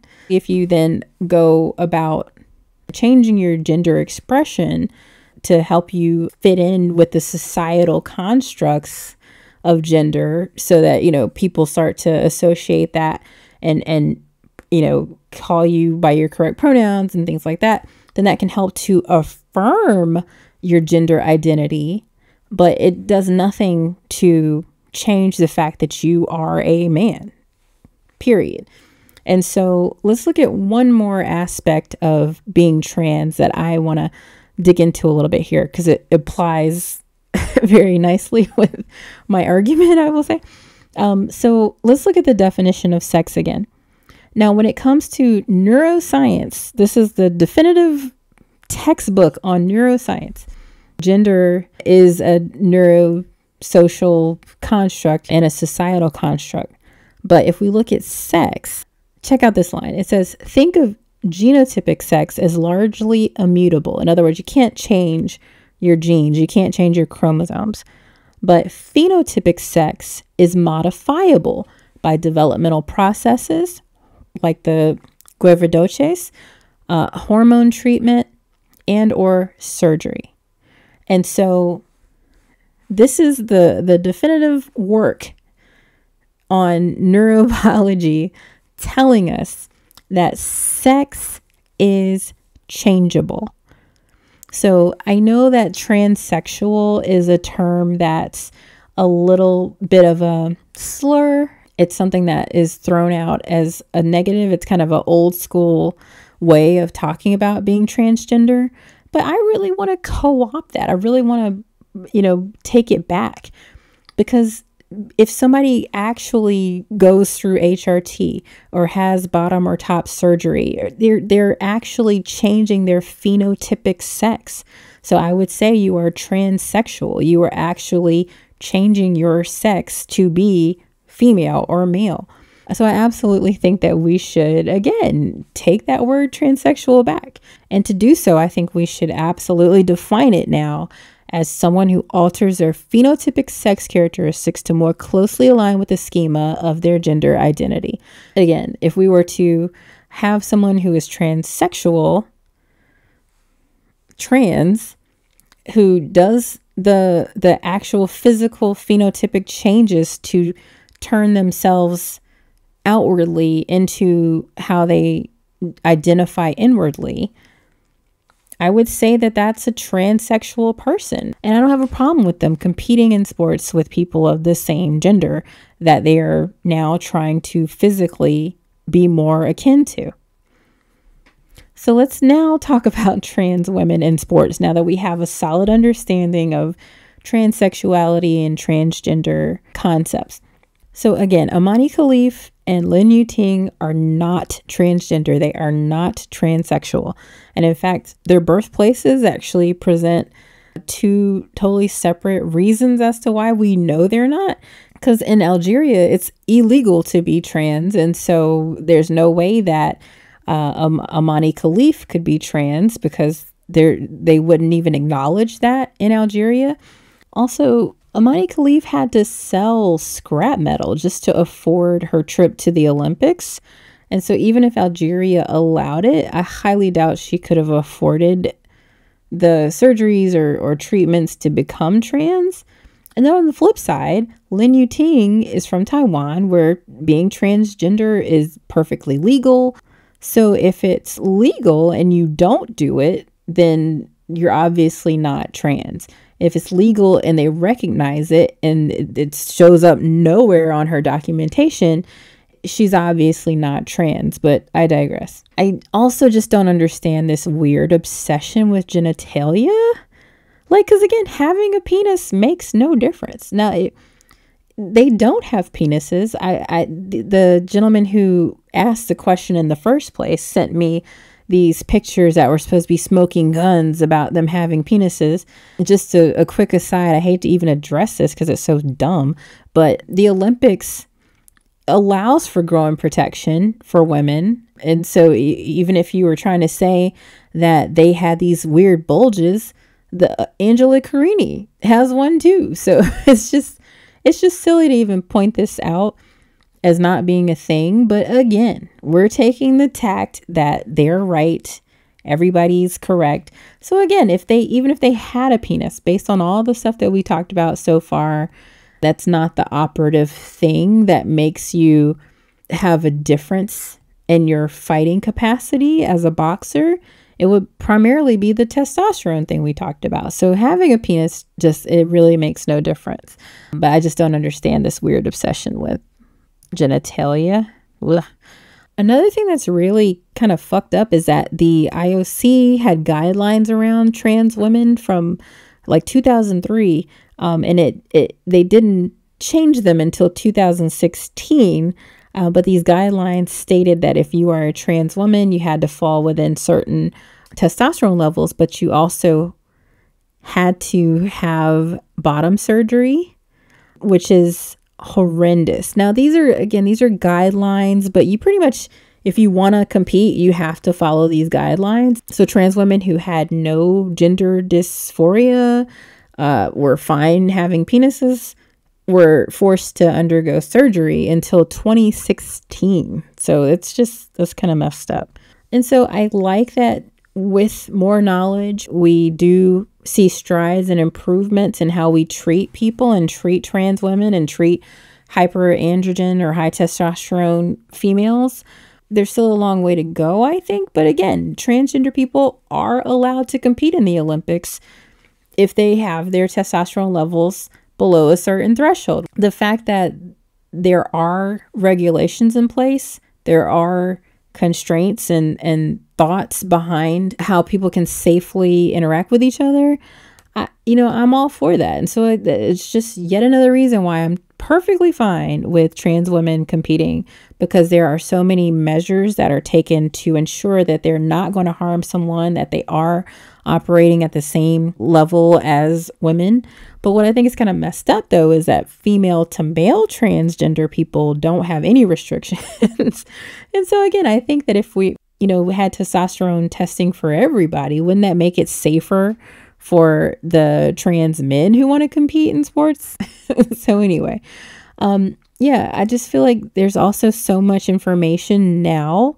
And so these are the findings of a recent study called Strength, Power, and Aerobic Capacity of Transgender Athletes. So it's a cross-sectional study. And the long and short of it is that transgender women athletes demonstrated lower performance than cisgender women. And just to show even more specifically, I'll read this section to you. It's a lot, sorry. But compared with cisgender women, transgender women have decreased lung function, increasing their work and breathing. Regardless of fat-free mass distribution, transgender women performed worse on the counter movement jump than cisgender women and cis men. Although transgender women have comparable absolute O2 max values to cisgender women, when normalized for body weight, transgender women's cardiovascular fitness is lower than cis men and women. So it's not like, again, people who used to be male but now have lower testosterone levels than cis women or than cis men. It's not like they are out here, benefiting from having had been men. So again, just confirms what I'm saying. I just have no problem with trans women, especially transsexual women who are changing their body to more closely align with cis women that they compete against. Yeah, I have no problem with that. Are you a clinician, therapist, or somebody who works with trans women? I would love your comments. Go to sexwithsophie.com and register as a clinician and let me know. That way, anything you write on or leave a comment on will indicate to everybody who's watching that you are a specialist in your field and you know what you're talking about. So do it now. Go. sexwithsophie.com. Thanks. All right. back to the video.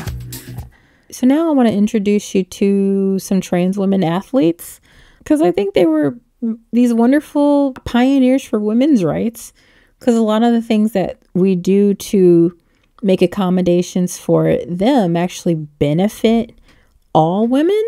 So the first person I want to talk about is Unequivocally, and I have an asterisk beside him because he's trans, but he's a trans man. But when he competed, he was a woman. So he competed as a woman, did amazing, and then became a trans man after that. They also kept his records in place because when he was competing, he was a woman. But I just love his story. And I love that this is 1935 we're talking about. And yet, people act like trans or being trans is this new thing. I found an old video clip. I just think he's so handsome. So check him out. He says, "Do you have a girlfriend?" And he says, "Yes, I know her. She's very beautiful." The guy asks, "Will you marry her?" He says, "Of course." And then he says, "Well, he has a girlfriend. He's going to marry her." It's just silly, but there's like a whole reel, and he's like shaving and stuff. It's really cute. So that's our first trans person that we'll talk about. But then we jump ahead to 1976, and this is what is considered to be the first trans woman athlete. And this is Miss Renee Richards. And she was a tennis player who played tennis as a man for a long time. And then she had sex change, which again, I call a sex change because she had the actual HRT and operations to live her life as a woman. And in 1976, she came out to compete as a woman.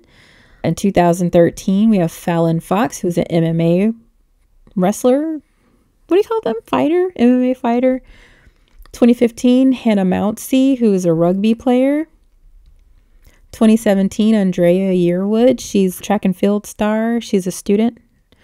2019, my girl, Nyla Rose. I love AEW wrestling, and so I got to see her live one day, which was amazing. But she's a wrestler, and she's fantastic.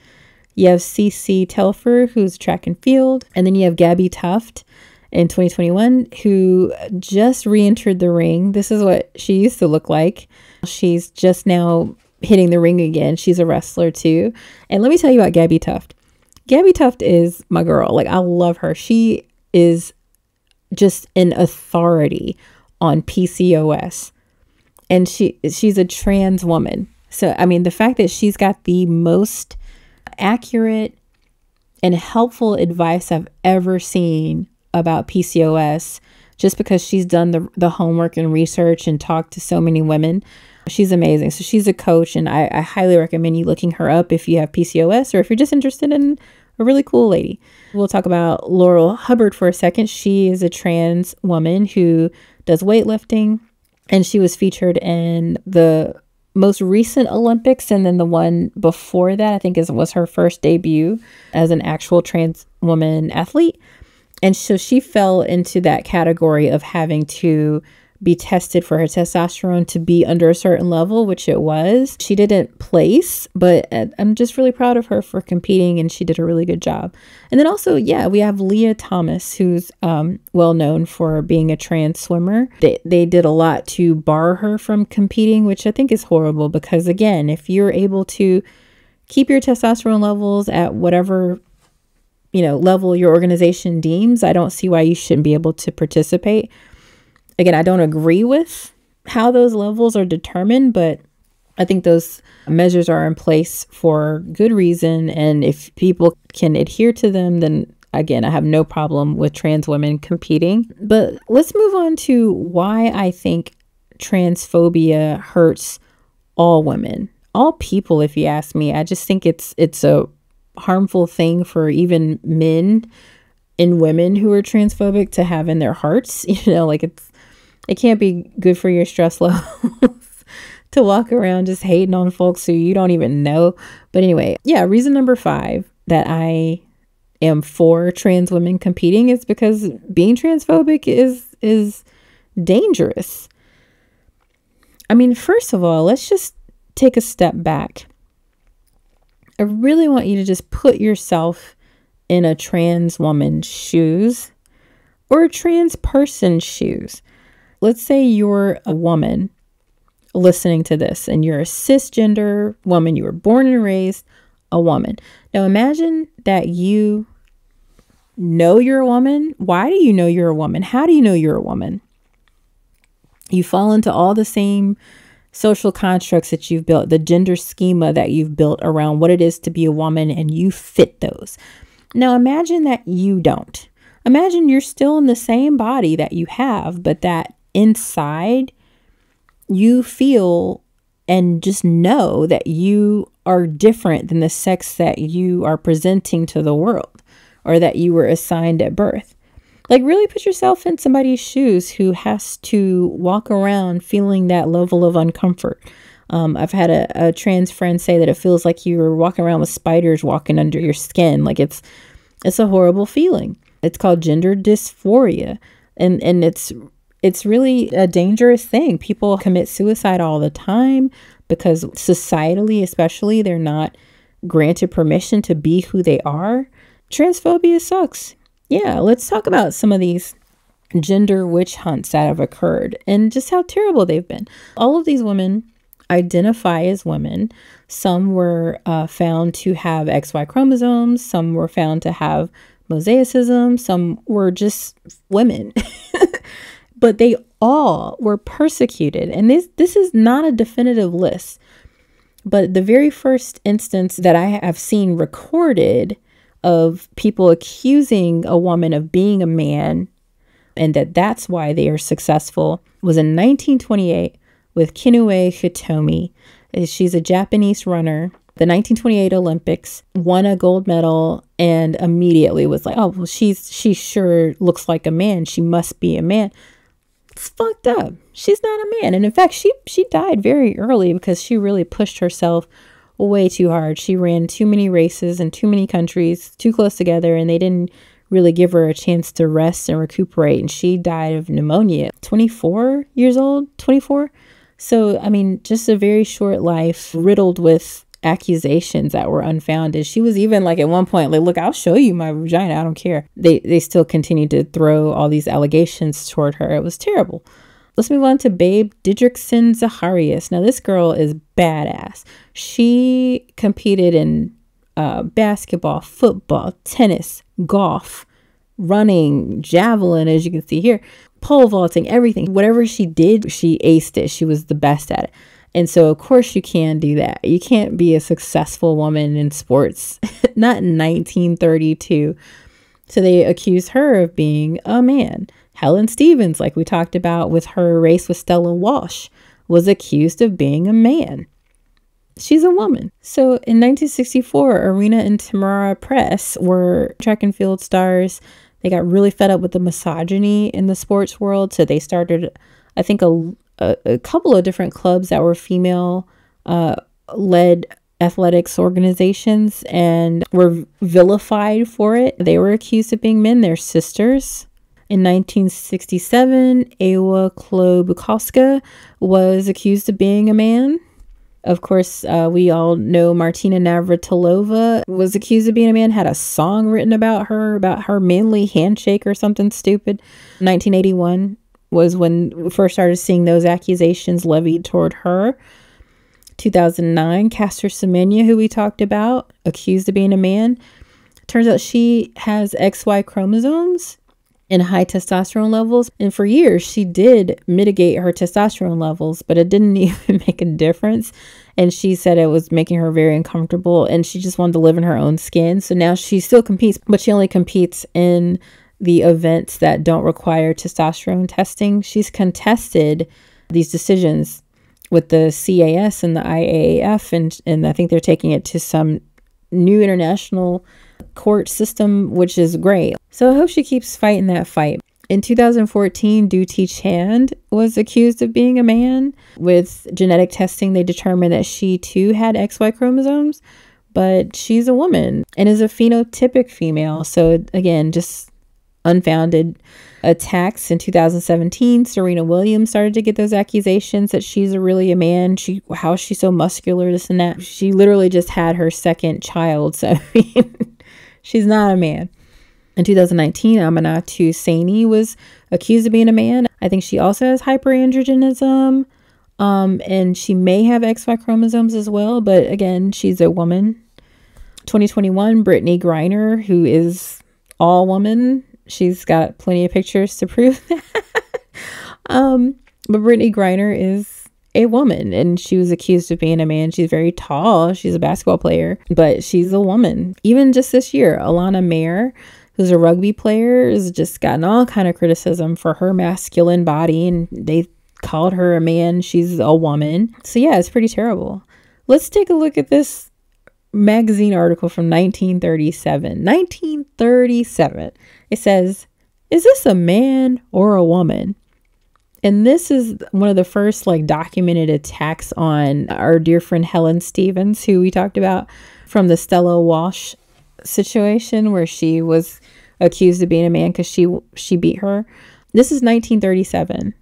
And now look at what they levied against Caster Semenya in 2009. Could this women's world champ be a man? This is Time magazine, y'all. What the fuck? Can we move ahead from this misogyny after 70 years, please? So anyway, you have these people out here, men who tend to champion or act like they're championing women's rights when they say, oh, these are men, they should fight against men. Those are what we call white knights. They're trying to come in and champion women, even though no woman asked them to. And then you have people out there like J.K. Rowling, who are what are called TERFs. That stands for trans exclusionary radical feminists.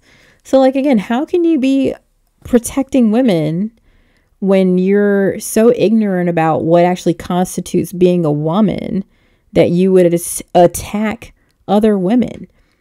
So again, even if somebody is trans, they're a woman, because gender is societal imaginary construct. So if somebody says they're a woman, they're a fucking woman, period. But the fact that Imane and Lynn are not trans and still had all this hate levied toward them, it's dangerous. So let's look at some of the hate that was thrown their way and talk about how stupid it is now that we collectively know, that we've gone through the research and the data, that they're not men and that these people's strings are being pulled by Russia. Congratulations. We got J.D. Vance, our vice presidential nominee. He reposted a tweet from Charlie Kirk that said, "Enough of the gender insanity and the pandering to avoid hurting someone's precious feelings. The Olympics just allowed a biological man, Imane Khelif, to pummel Italian Olympian Angela Carini." And we have our vice presidential nominee, J.D. Vance, talking about, "This is where Kamala Harris's ideas about gender lead to a grown man pummeling a woman in a boxing match. This is disgusting, and all of our leaders should condemn it." Again, calling her a man. She is not a man. And J.K. Rowling, Turf Master General, up here talking about, "Could any picture sum up our new men's rights movement better? The smirk of a male who knows he's protected by a misogynist sporting establishment, enjoying the distress of a woman he's just punched in the head, and whose life's ambition he's just shattered." You have Elon Musk retweeting where Riley Gaines said, "Men don't belong in women's sports. Stand with Angela Carini. Let's get it trending." He says, Elon Musk, "Absolutely." Donald J. Trump, he says, "I will keep men out of women's sports." This is a former president of the United States and a presidential nominee.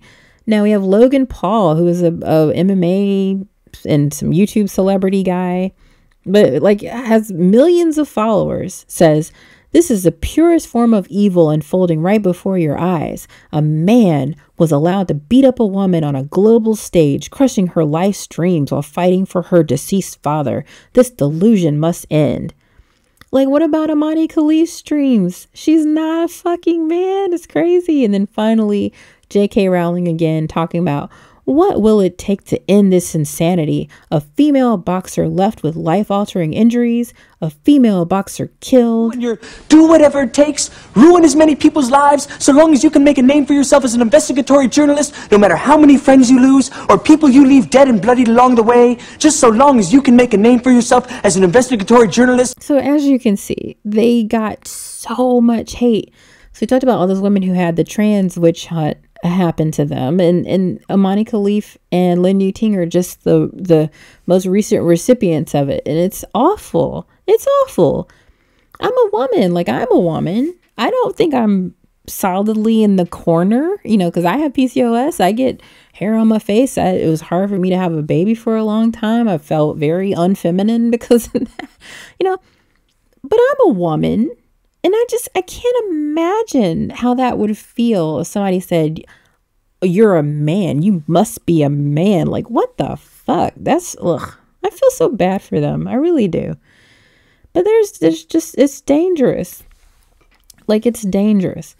And so if we look at then just the fact that gender segregation as a whole, it stems from misogyny, not from these people actually being concerned about females and women. But one of the latest examples of that was in 1992 when Zhang Shan, a Chinese woman, won for the skeet shooting, and the very next Olympics, suddenly they no longer have co-ed or mixed gender shooting. But the thing that sucks about that is that in 1996, they separated the sport but didn't have enough women to compete. So Zhang Shan couldn't even compete in 1996. She had to wait a whole nother 4 years to compete again, which is insane. It's insane.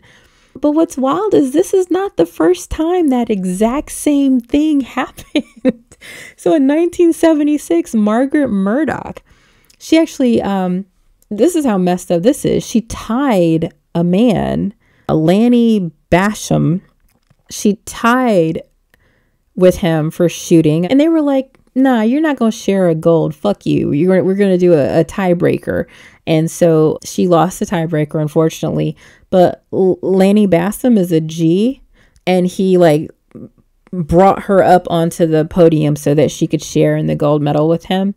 But she, technically did win silver. And then on the second Olympics after that, they suddenly had men's and women's shooting. So so it's not even the first time that happened. And now I also want to look at the whole picture here. Like it is way more complicated. So the thing about the Zhang Shan situation is that the separation was recommended, I think, in 1990 or sometime before she won, but that it wasn't to be instituted until 1996. But I still call bullshit on that, because if they were trying to separate it because maybe there was some disparity in how women performed, I think that would have been blown out of the water with a woman winning gold. Also, all this testing that people are called out to do is ad hoc. It's just, hey, you look like a man, or I've had a complaint that you are a man, and so now we have to put you through all this very embarrassing and public testing about whether or not you actually have XY chromosomes or high testosterone or whatever the case is. So it's just absolutely arbitrary that these women are called out for being a man. And again, it's just mean. It's so mean. And as we saw with Shanti, it can ruin people's lives. It's awful.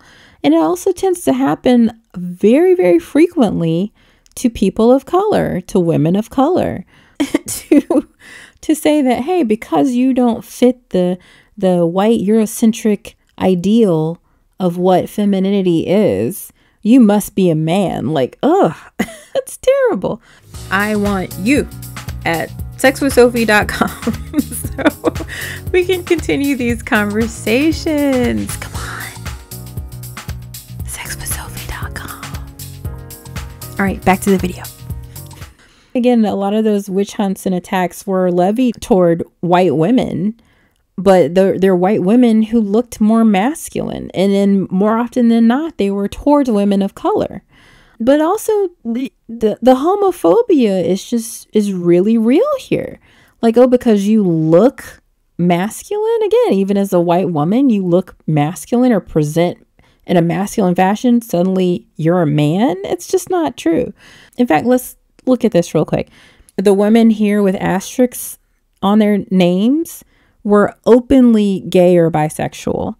And this is all the way back in 1932. Babe Didrikson was married and then later in life had a long time relationship with a woman. So like this again, nothing new. But the fact that Babe Didrikson Taharius was like very, very much about living her masculine life, suddenly she's a man. It's not cool. Same with Helen Stevens. Helen Stevens is a lesbian. Martina Navratilova is a lesbian. Castor Semenya is a lesbian. DT Chan's a lesbian. Brittany Griner is a lesbian. So, the fact that these women present in a non or atypical feminine way, it doesn't suddenly make them men. And so I'd love to share this brief clip of my friends who were guests on my Sex with Sophie podcast for my Black Lesbians episode, because they talk about this exact thing.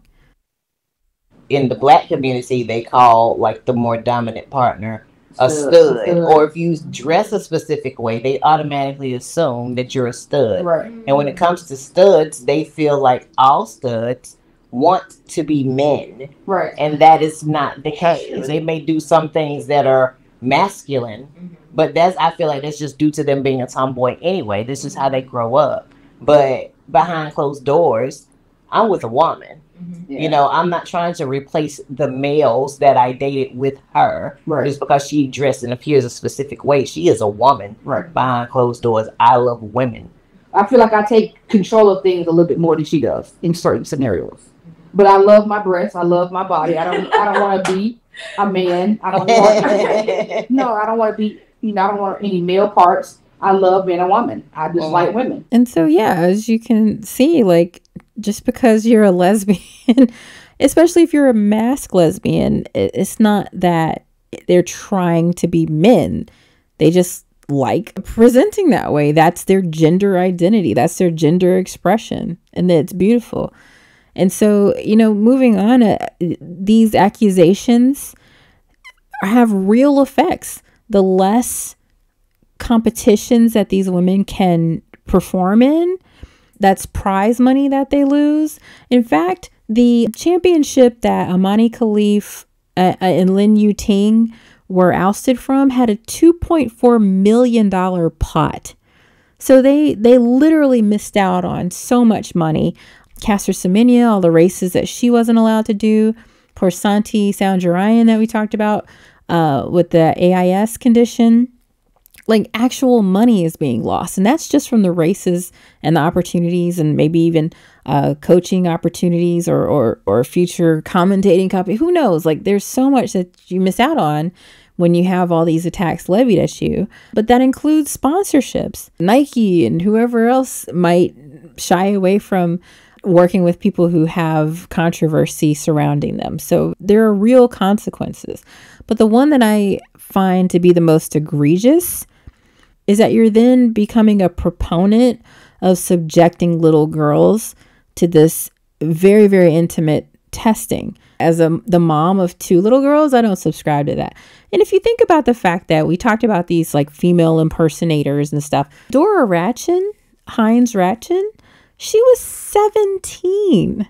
She was 17 when all this happened, when she was teed up for the Olympics and whatnot. And I think she was 19 when she was finally arrested and whatnot.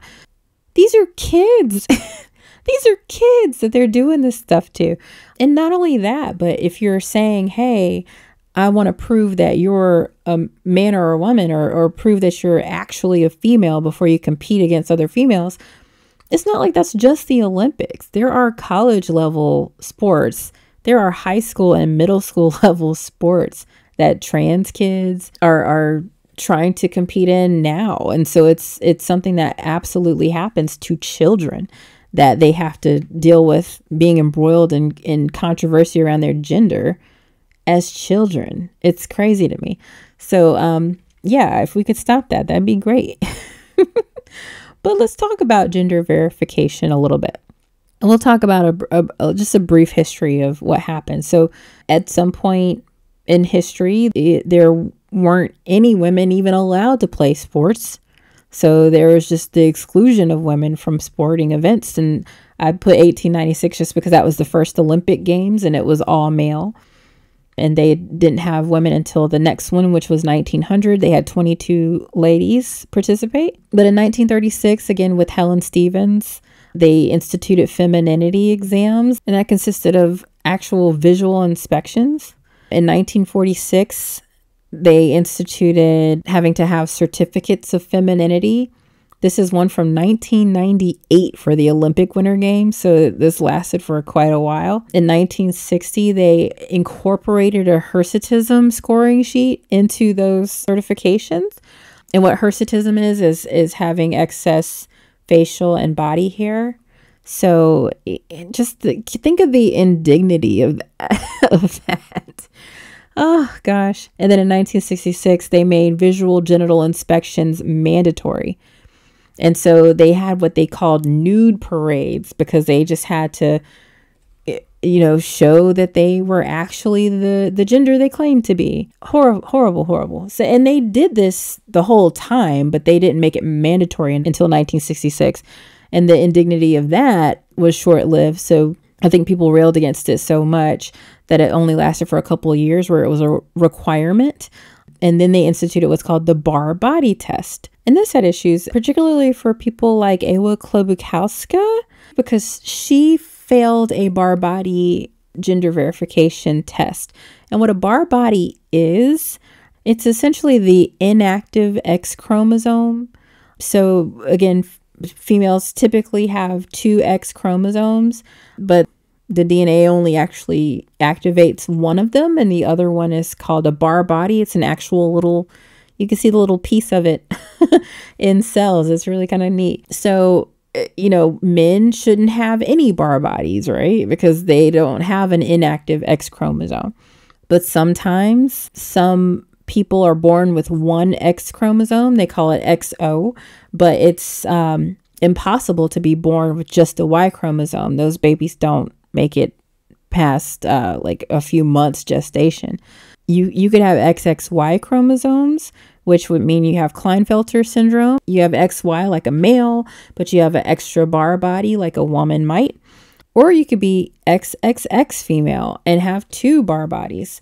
So it just depends. That's what happened to Ewa Klobukowska. She failed the test. They redid it a few years after that, and it was fine, but ultimately these tests were faulty on their own. But even if they showed things accurately, the chromosomal makeup could have indicated difference that wasn't really there.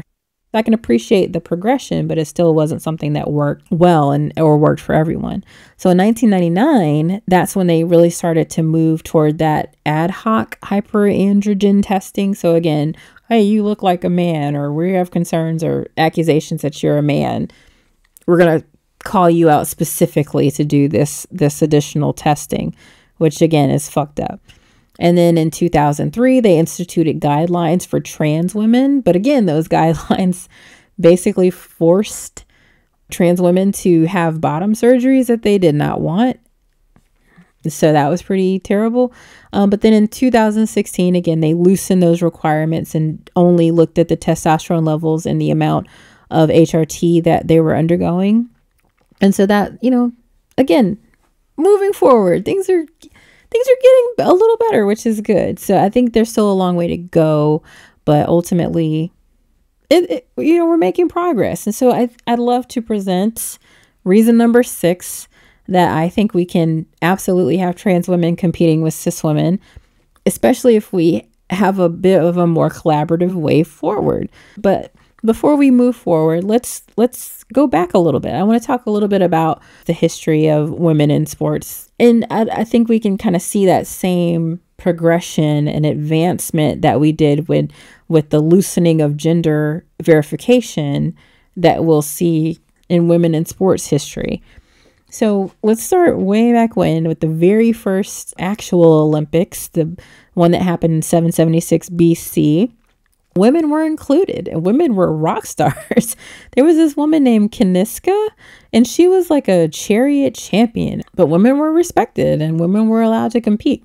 I mean, we can't know the actual ins and outs of things, but for the most part, the fact that they were documented to have participated, I think, is a wonderful thing. And also, it's pretty amazing that then the first Olympics didn't include women, trying to say that they were holding to the ideals of the original Olympics when that wasn't the case. They had women competing. But moving into the Victorian era, in the 1830s, women were perceived as fragile and helpless. And a lot of that actually was, the misogyny of the day for sure. But there were just so many outbreaks of tuberculosis around that time that one of the actual beauty ideals that started to surface from the amount of people who had tuberculosis was that femininity meant frailty. It meant paleness. It meant big bulging eyes and having a very Nightmare Before Christmas kind of look to you. And in fact, Edgar Allan Poe's mother had tuberculosis. So he had those same kind of emo looking women in a lot of his work. There was just this whole paradigm of really frail women. But there were a lot of women who of course didn't fit that mold. And luckily some of the upper class ladies were able to make advances in sports like tennis and golf, which led to then working class women being able to have more athletic pursuits. So in the 1890s, bicycles were all the rage. And that was a whole, I won't get into it, but the history of misogyny is terrible.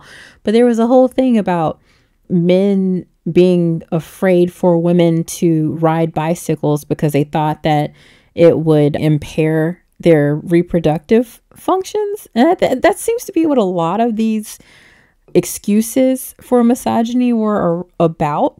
Was like, oh, if you play too much sports, you won't be able to have children, and you won't be able to have a good reproductive system, and blah blah blah. So it's pretty terrible. But pedestrianism also came out at that time. That's basically like walking. Yeah, so that was big. In 1900, you had the first women's athletic clubs and the first female Olympians. So there were, again, 22 women who participated in the Olympics. So now you'll see my little chart here come up, and I'm going to start showing the amount of women who are participating in the Olympics as sort of a gauge to see just how much equality is coming into play as we move through time here. So 1921, this is such a crazy situation. But the Fédération Sportive Féminine Internationale was a French organization that was started basically to say, hey, you won't let a lot of us women participate in sports, so we're going to make our own thing. And the very next year, they had the very first women's only Olympic Games in Paris, which is really dope. Now that really set off the IOC and the IAAF. They were butthurt and lied out of said butts. In other words, they were like, hey, FSFI, if you want to participate in the Olympics, we will add 10 more games just for women as long as you play by the IAAF rules. We'll allow more women into the Olympics. And so they did, but they lied. They only did 5 additional games. And then they did this whole thing. So in 1928, with the first instance of these FSFI women participating in the Olympics, they had the very first 800 meter race for women. And they tried to make it out like these ladies were so exhausted and they were falling all over themselves. One reporter said, "I saw 11 wretched women on the ground after the race, panting and laying there, and it was terrible."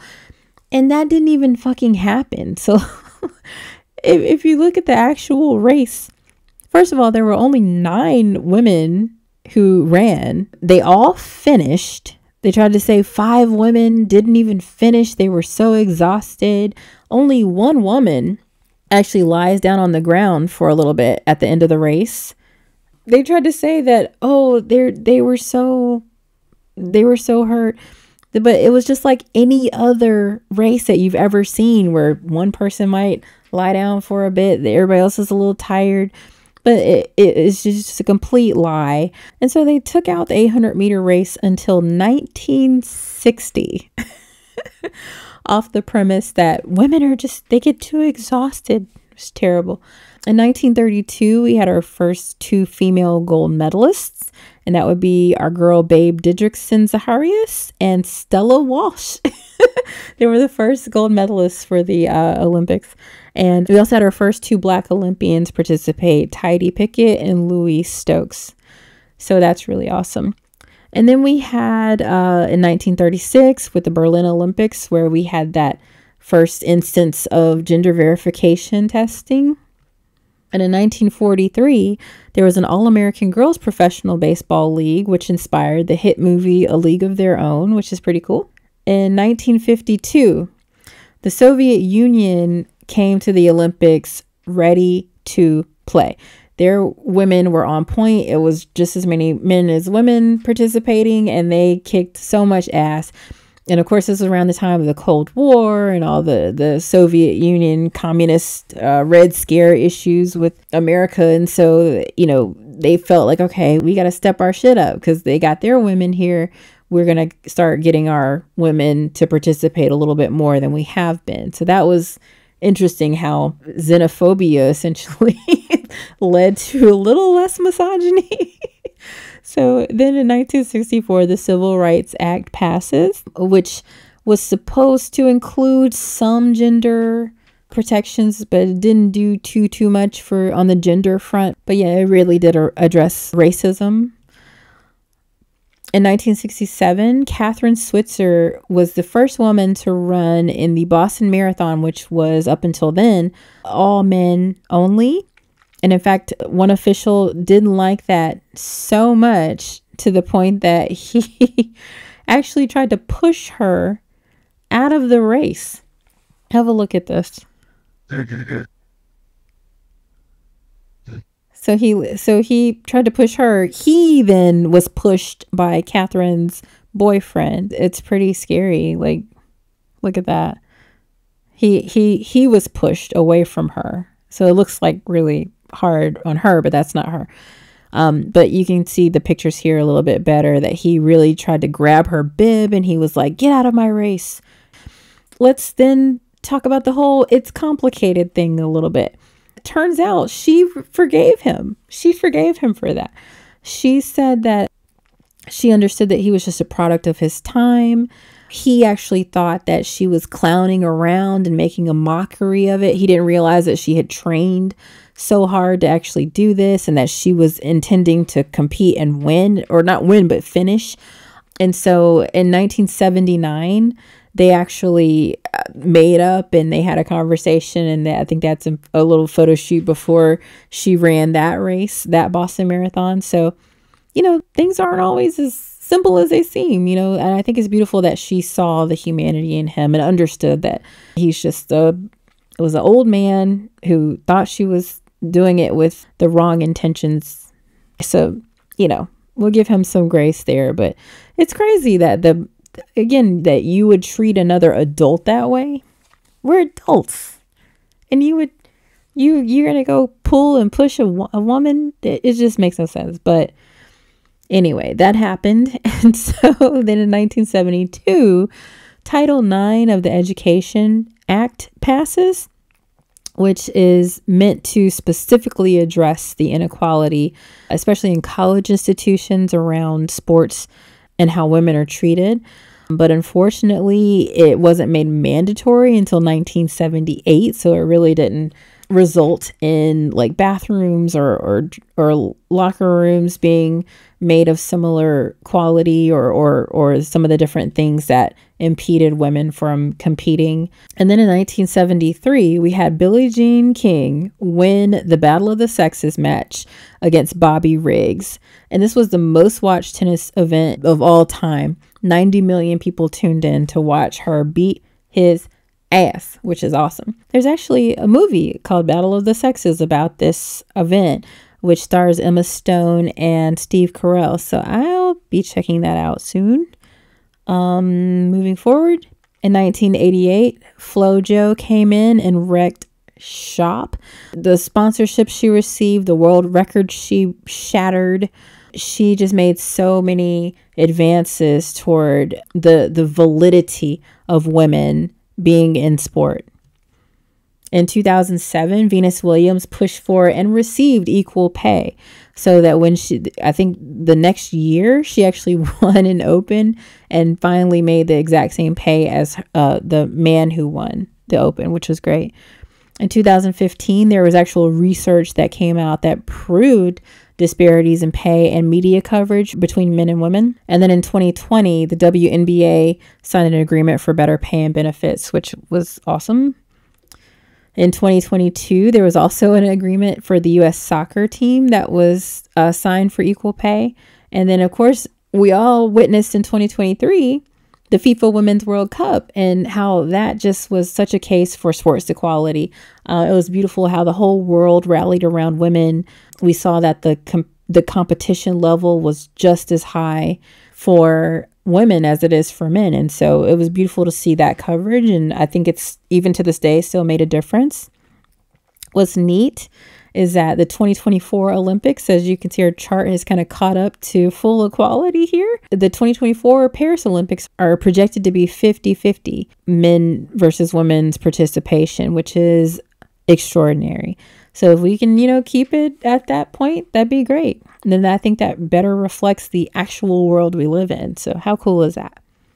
So also let's take a look back at our chart of male versus female sporting advantages. Now we talked about men having strength, speed, and explosive power, and females being more dominant with endurance, flexibility, and balance. But there's an equal playing field in the middle there. And that looks like men and women being at the exact same level when it comes to precision, steadiness, focus, tactics and strategy, animal bonding, techniques, and teamwork. And so what that translates to is that there's all these sports where, yes, men might have an advantage in like weightlifting, sprinting, shot put, things like that. Females would have an advantage with endurance, of course, like marathons, flexibility with gymnastics, balance with water dancing, things like that. But it's an even playing field when it comes to sports like shooting, archery, table tennis, fencing, equestrian sports, diving, volleyball.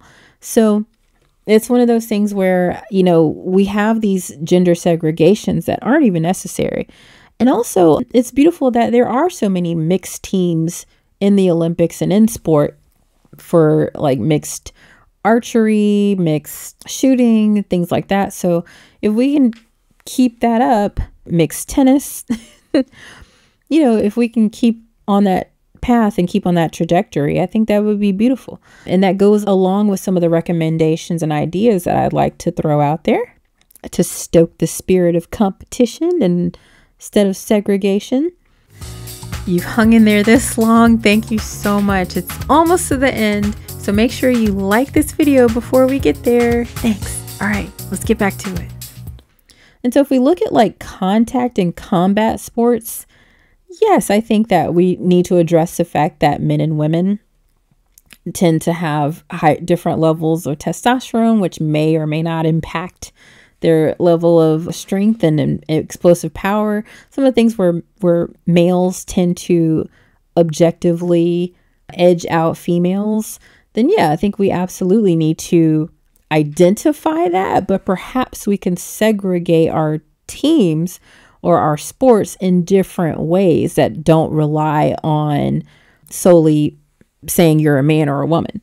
So maybe there are different metrics we could look at, like power or BMI. Like you have featherweight, lightweight, heavyweight in boxing. Maybe those could be, adjusted per testosterone level or BMI or something like that to accommodate for power differentials with men and women. I don't know. Where that's really done well is with the Paralympics and how they actually have so many differentiations based on the body that is competing in said sport.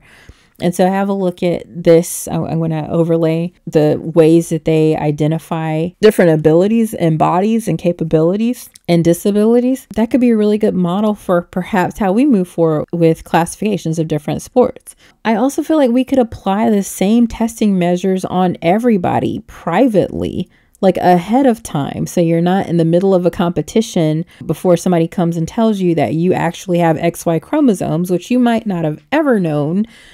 So now you have to receive not only this crazy new information about yourself, but the whole world has to hear about it. That's just not fair. So perhaps if everyone, men and women, have automatic testosterone testing for contact and combat sports, then if there are these anomalies, people can address those on a case-by-case basis and say, hi, it looks like you have a high level of androgen insensitivity, so we don't need to do anything even though you have high testosterone. Or, you actually have testes, so we're going to want you to undergo HRT to compete alongside other women, or whatever the case is. That can all be done in private. And then that could actually fall under, especially for Americans, like HIPAA laws where it's nobody else's business, and it doesn't have to come out that somebody had a award removed or a world record expunged because it turned out that they had different chromosomes later or something like that. So I just think there's so much we can do to, again, classify sports in a different way and segregate sports differently to accommodate for some of those differences that we actually have objectively. But that if we are to then move forward with looking at those objective differences via testosterone, that should be tested for everybody. And then that might be the way that we classify these sports. Like if you're at a certain level of testosterone, maybe you can be in these different categories. Who knows? That might be getting a little too weird, but I don't know what the solution is. I just think that there is something better than what we're doing right now that ostracizes women and also makes it out that we are a lesser sex, and that's just not the case. For strength and speed sports like racing and swimming, I think we could again do the same thing where we separate tiers and divisions by perhaps time or amount lifted or things like that. But again, I genuinely don't know. I feel like that's something that could be discussed and workshopped with people who are in these different sports more than me, like a layman on the outside of things. But I just feel like for like weightlifting in particular, why not classify how much you can lift by being a heavyweight, featherweight, lightweight, bantamweight, all those different things. Why does that not apply to weightlifting categories as opposed to just boxing? I don't know. I have no idea, but there's got to be a better way to segregate sports where people aren't touching each other. There's no contact. There's no soccer ball in play or rugby ball in play. Like, what does it matter that they compete together? Why don't they just have different metrics for how they determine who wins? So anyway, that's a thought for strength and speed sports. I also feel like we could have way more mixed teams, like co-ed teams. Like I think flag football is going to be in the Olympics next time, and that would be an amazing time to have a mixed team, which is done collegiately all the time. We could have mixed basketball teams, mixed soccer teams. I don't know, but there's a lot more that we can do with mixing team sports and mixing individual sports like archery, like we already do, shooting like we already do, and apply that to even more realms. And then for all other sports, let's just remove the gender segregation altogether. Like chess and billiards, like why? It just makes no sense. I don't know all the answers, but I just think that we need to keep asking the questions. So that's why ultimately I feel like it's perfectly fine for trans women, especially transsexual women, to compete in sports with cis women. If it's not a contact or combat sport, I don't care if you're transgender in name only and haven't done HRT or anything like that. I think it's absolutely fine to compete with the gender that you identify with. So I hope I've given solid reasoning as to why that's the case. So just to wrap things up, in conclusion, and this is my sort of summary of my thoughts and points. So if you didn't watch any of this, then this is the short answer to my response. But yeah, I feel like all women, cis or trans, should be able to play whatever sport they want to. If trans women want to play sports that rely on some of the things that they benefited from as a male, that they should do the work to make their bodies align with the sex that they're participating with. So, again, contact and combat sports and things like that should certainly have some sort of an eyeball on the testosterone levels that they have. And so in my last slide, I know I talked about some kind of pie in the sky things that we could potentially do. But even under the current system, if we are to do testosterone testing, we should just do it for everybody, especially for sports, again, that rely on contact and combat. I think we should develop considerate and private protocols for people who fall outside of the range that's acceptable for being a female if you're testing for testosterone. And I also think that some of the thresholds that are afforded to trans women should be afforded to cis women with hyperandrogenism. So again, that lower purple end of the spectrum is basically for cis women or XY genotypic but phenotypic females who have high testosterone, but you can have up to twice that amount if you're a trans woman. So I think that they should just up that threshold for all women, for all phenotypic women. And so again, that's my argument. That's my case. Now that you've heard everything, if you still feel that women should be separated and that trans women can't compete in sports and that Imane Khelif and Yu-ting are men, please, please, please have a look inward. You might just be a bigot. You might just be a transphobe. You might just be a misogynist. And if you are, you got to own that. You got to have some self-reflection. And I know you want to be a good person. That's why you probably listen to all this to try to, to understand the argument better. And I applaud you for that. But if you are still of the mindset that, again, trans women aren't women and don't have the rights to compete, or again, that all the stuff you've been hearing in the media and from these TERFs and white knights is real, then, please, please, please just bow out of the conversation and have a little introspection, please, please, please. Because again, transphobia hurts every woman. It hurts everybody. And it's just mean. And we don't need that energy in this world. We don't need to have people who are absolutely identifying as women be told that they look like a dude. Like, that's just not nice. So again, now that you've heard everything, I'm hoping that you've moved into the it's complicated side of things, or either that you've accepted my argument that yes, trans women have every right to compete, and that what happened with Imane Khelif and Yu-ting was deplorable. And I hope that those ladies sue the ever living shit out of every single person who called them men. And I'm really happy to see that It looks like Imane Khelif actually has instituted a lawsuit against J.K. Rowling and Elon Musk, and maybe I think Donald Trump's included in that, and good for her. Good for her. And so that's my that's my case. I hope I've made it well. I have so many citations. I have 126 unique sources that I've pulled from, and I will do a quick screenshot of all of these. But if you want to have a link to them directly, go to withsophie.co/links to click on my citation list.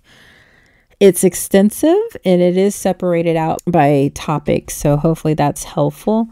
But yeah, this was an undertaking and a half. So thank you for having a listen. And if you also would like to ask a question and you want a well-researched and thought out response to your question, it could be about anything, literally anything. Today, we talked about trans women in sports. I'm not a sports person, so I definitely had to do a little bit more homework than your average Joe or somebody who knows anything about sports.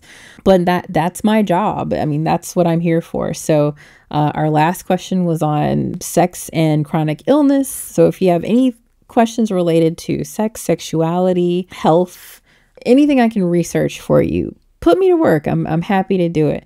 Our next question is going to be a little bit more risque. We're going to be talking about penetrative orgasms, and so keep an eye out for that response. And then we have quite a few coming up. We have a bit of a queue, so I might not get to it next, but definitely go to withsophie.co/asksophie and submit your own questions. You can do it via video, audio, or just typing in a text question. Or honestly, if just like Matt did on Facebook, if you want to ask me a question via social media, feel free to do that. But ultimately, all of this is in service of my sexwithsophie.com website. You can also get to it by going to withsophie.co. That's a collection of resources that are intended to help people understand sexuality and sex better, and also to build community around sex and sexuality. So I hope you will join me and become a member for free at sexwithsophie.com. And then we have some paid plans if you want to avail yourself of some of our more fun features, like our podcast exclusive features. And we also have a really fun program called Guided Masturbations, which I am very proud of. And we have a lot more coming out for that soon. But yeah, it's been several hours. And so I'm sure you're wanting to go. But again, follow, subscribe. If you're looking at this in the forum, make sure you leave some comments. And again, don't forget to put cornholio and a timestamp for anybody who's coming out the side of their face. Thank you all for your time and attention. This is Sophie signing out.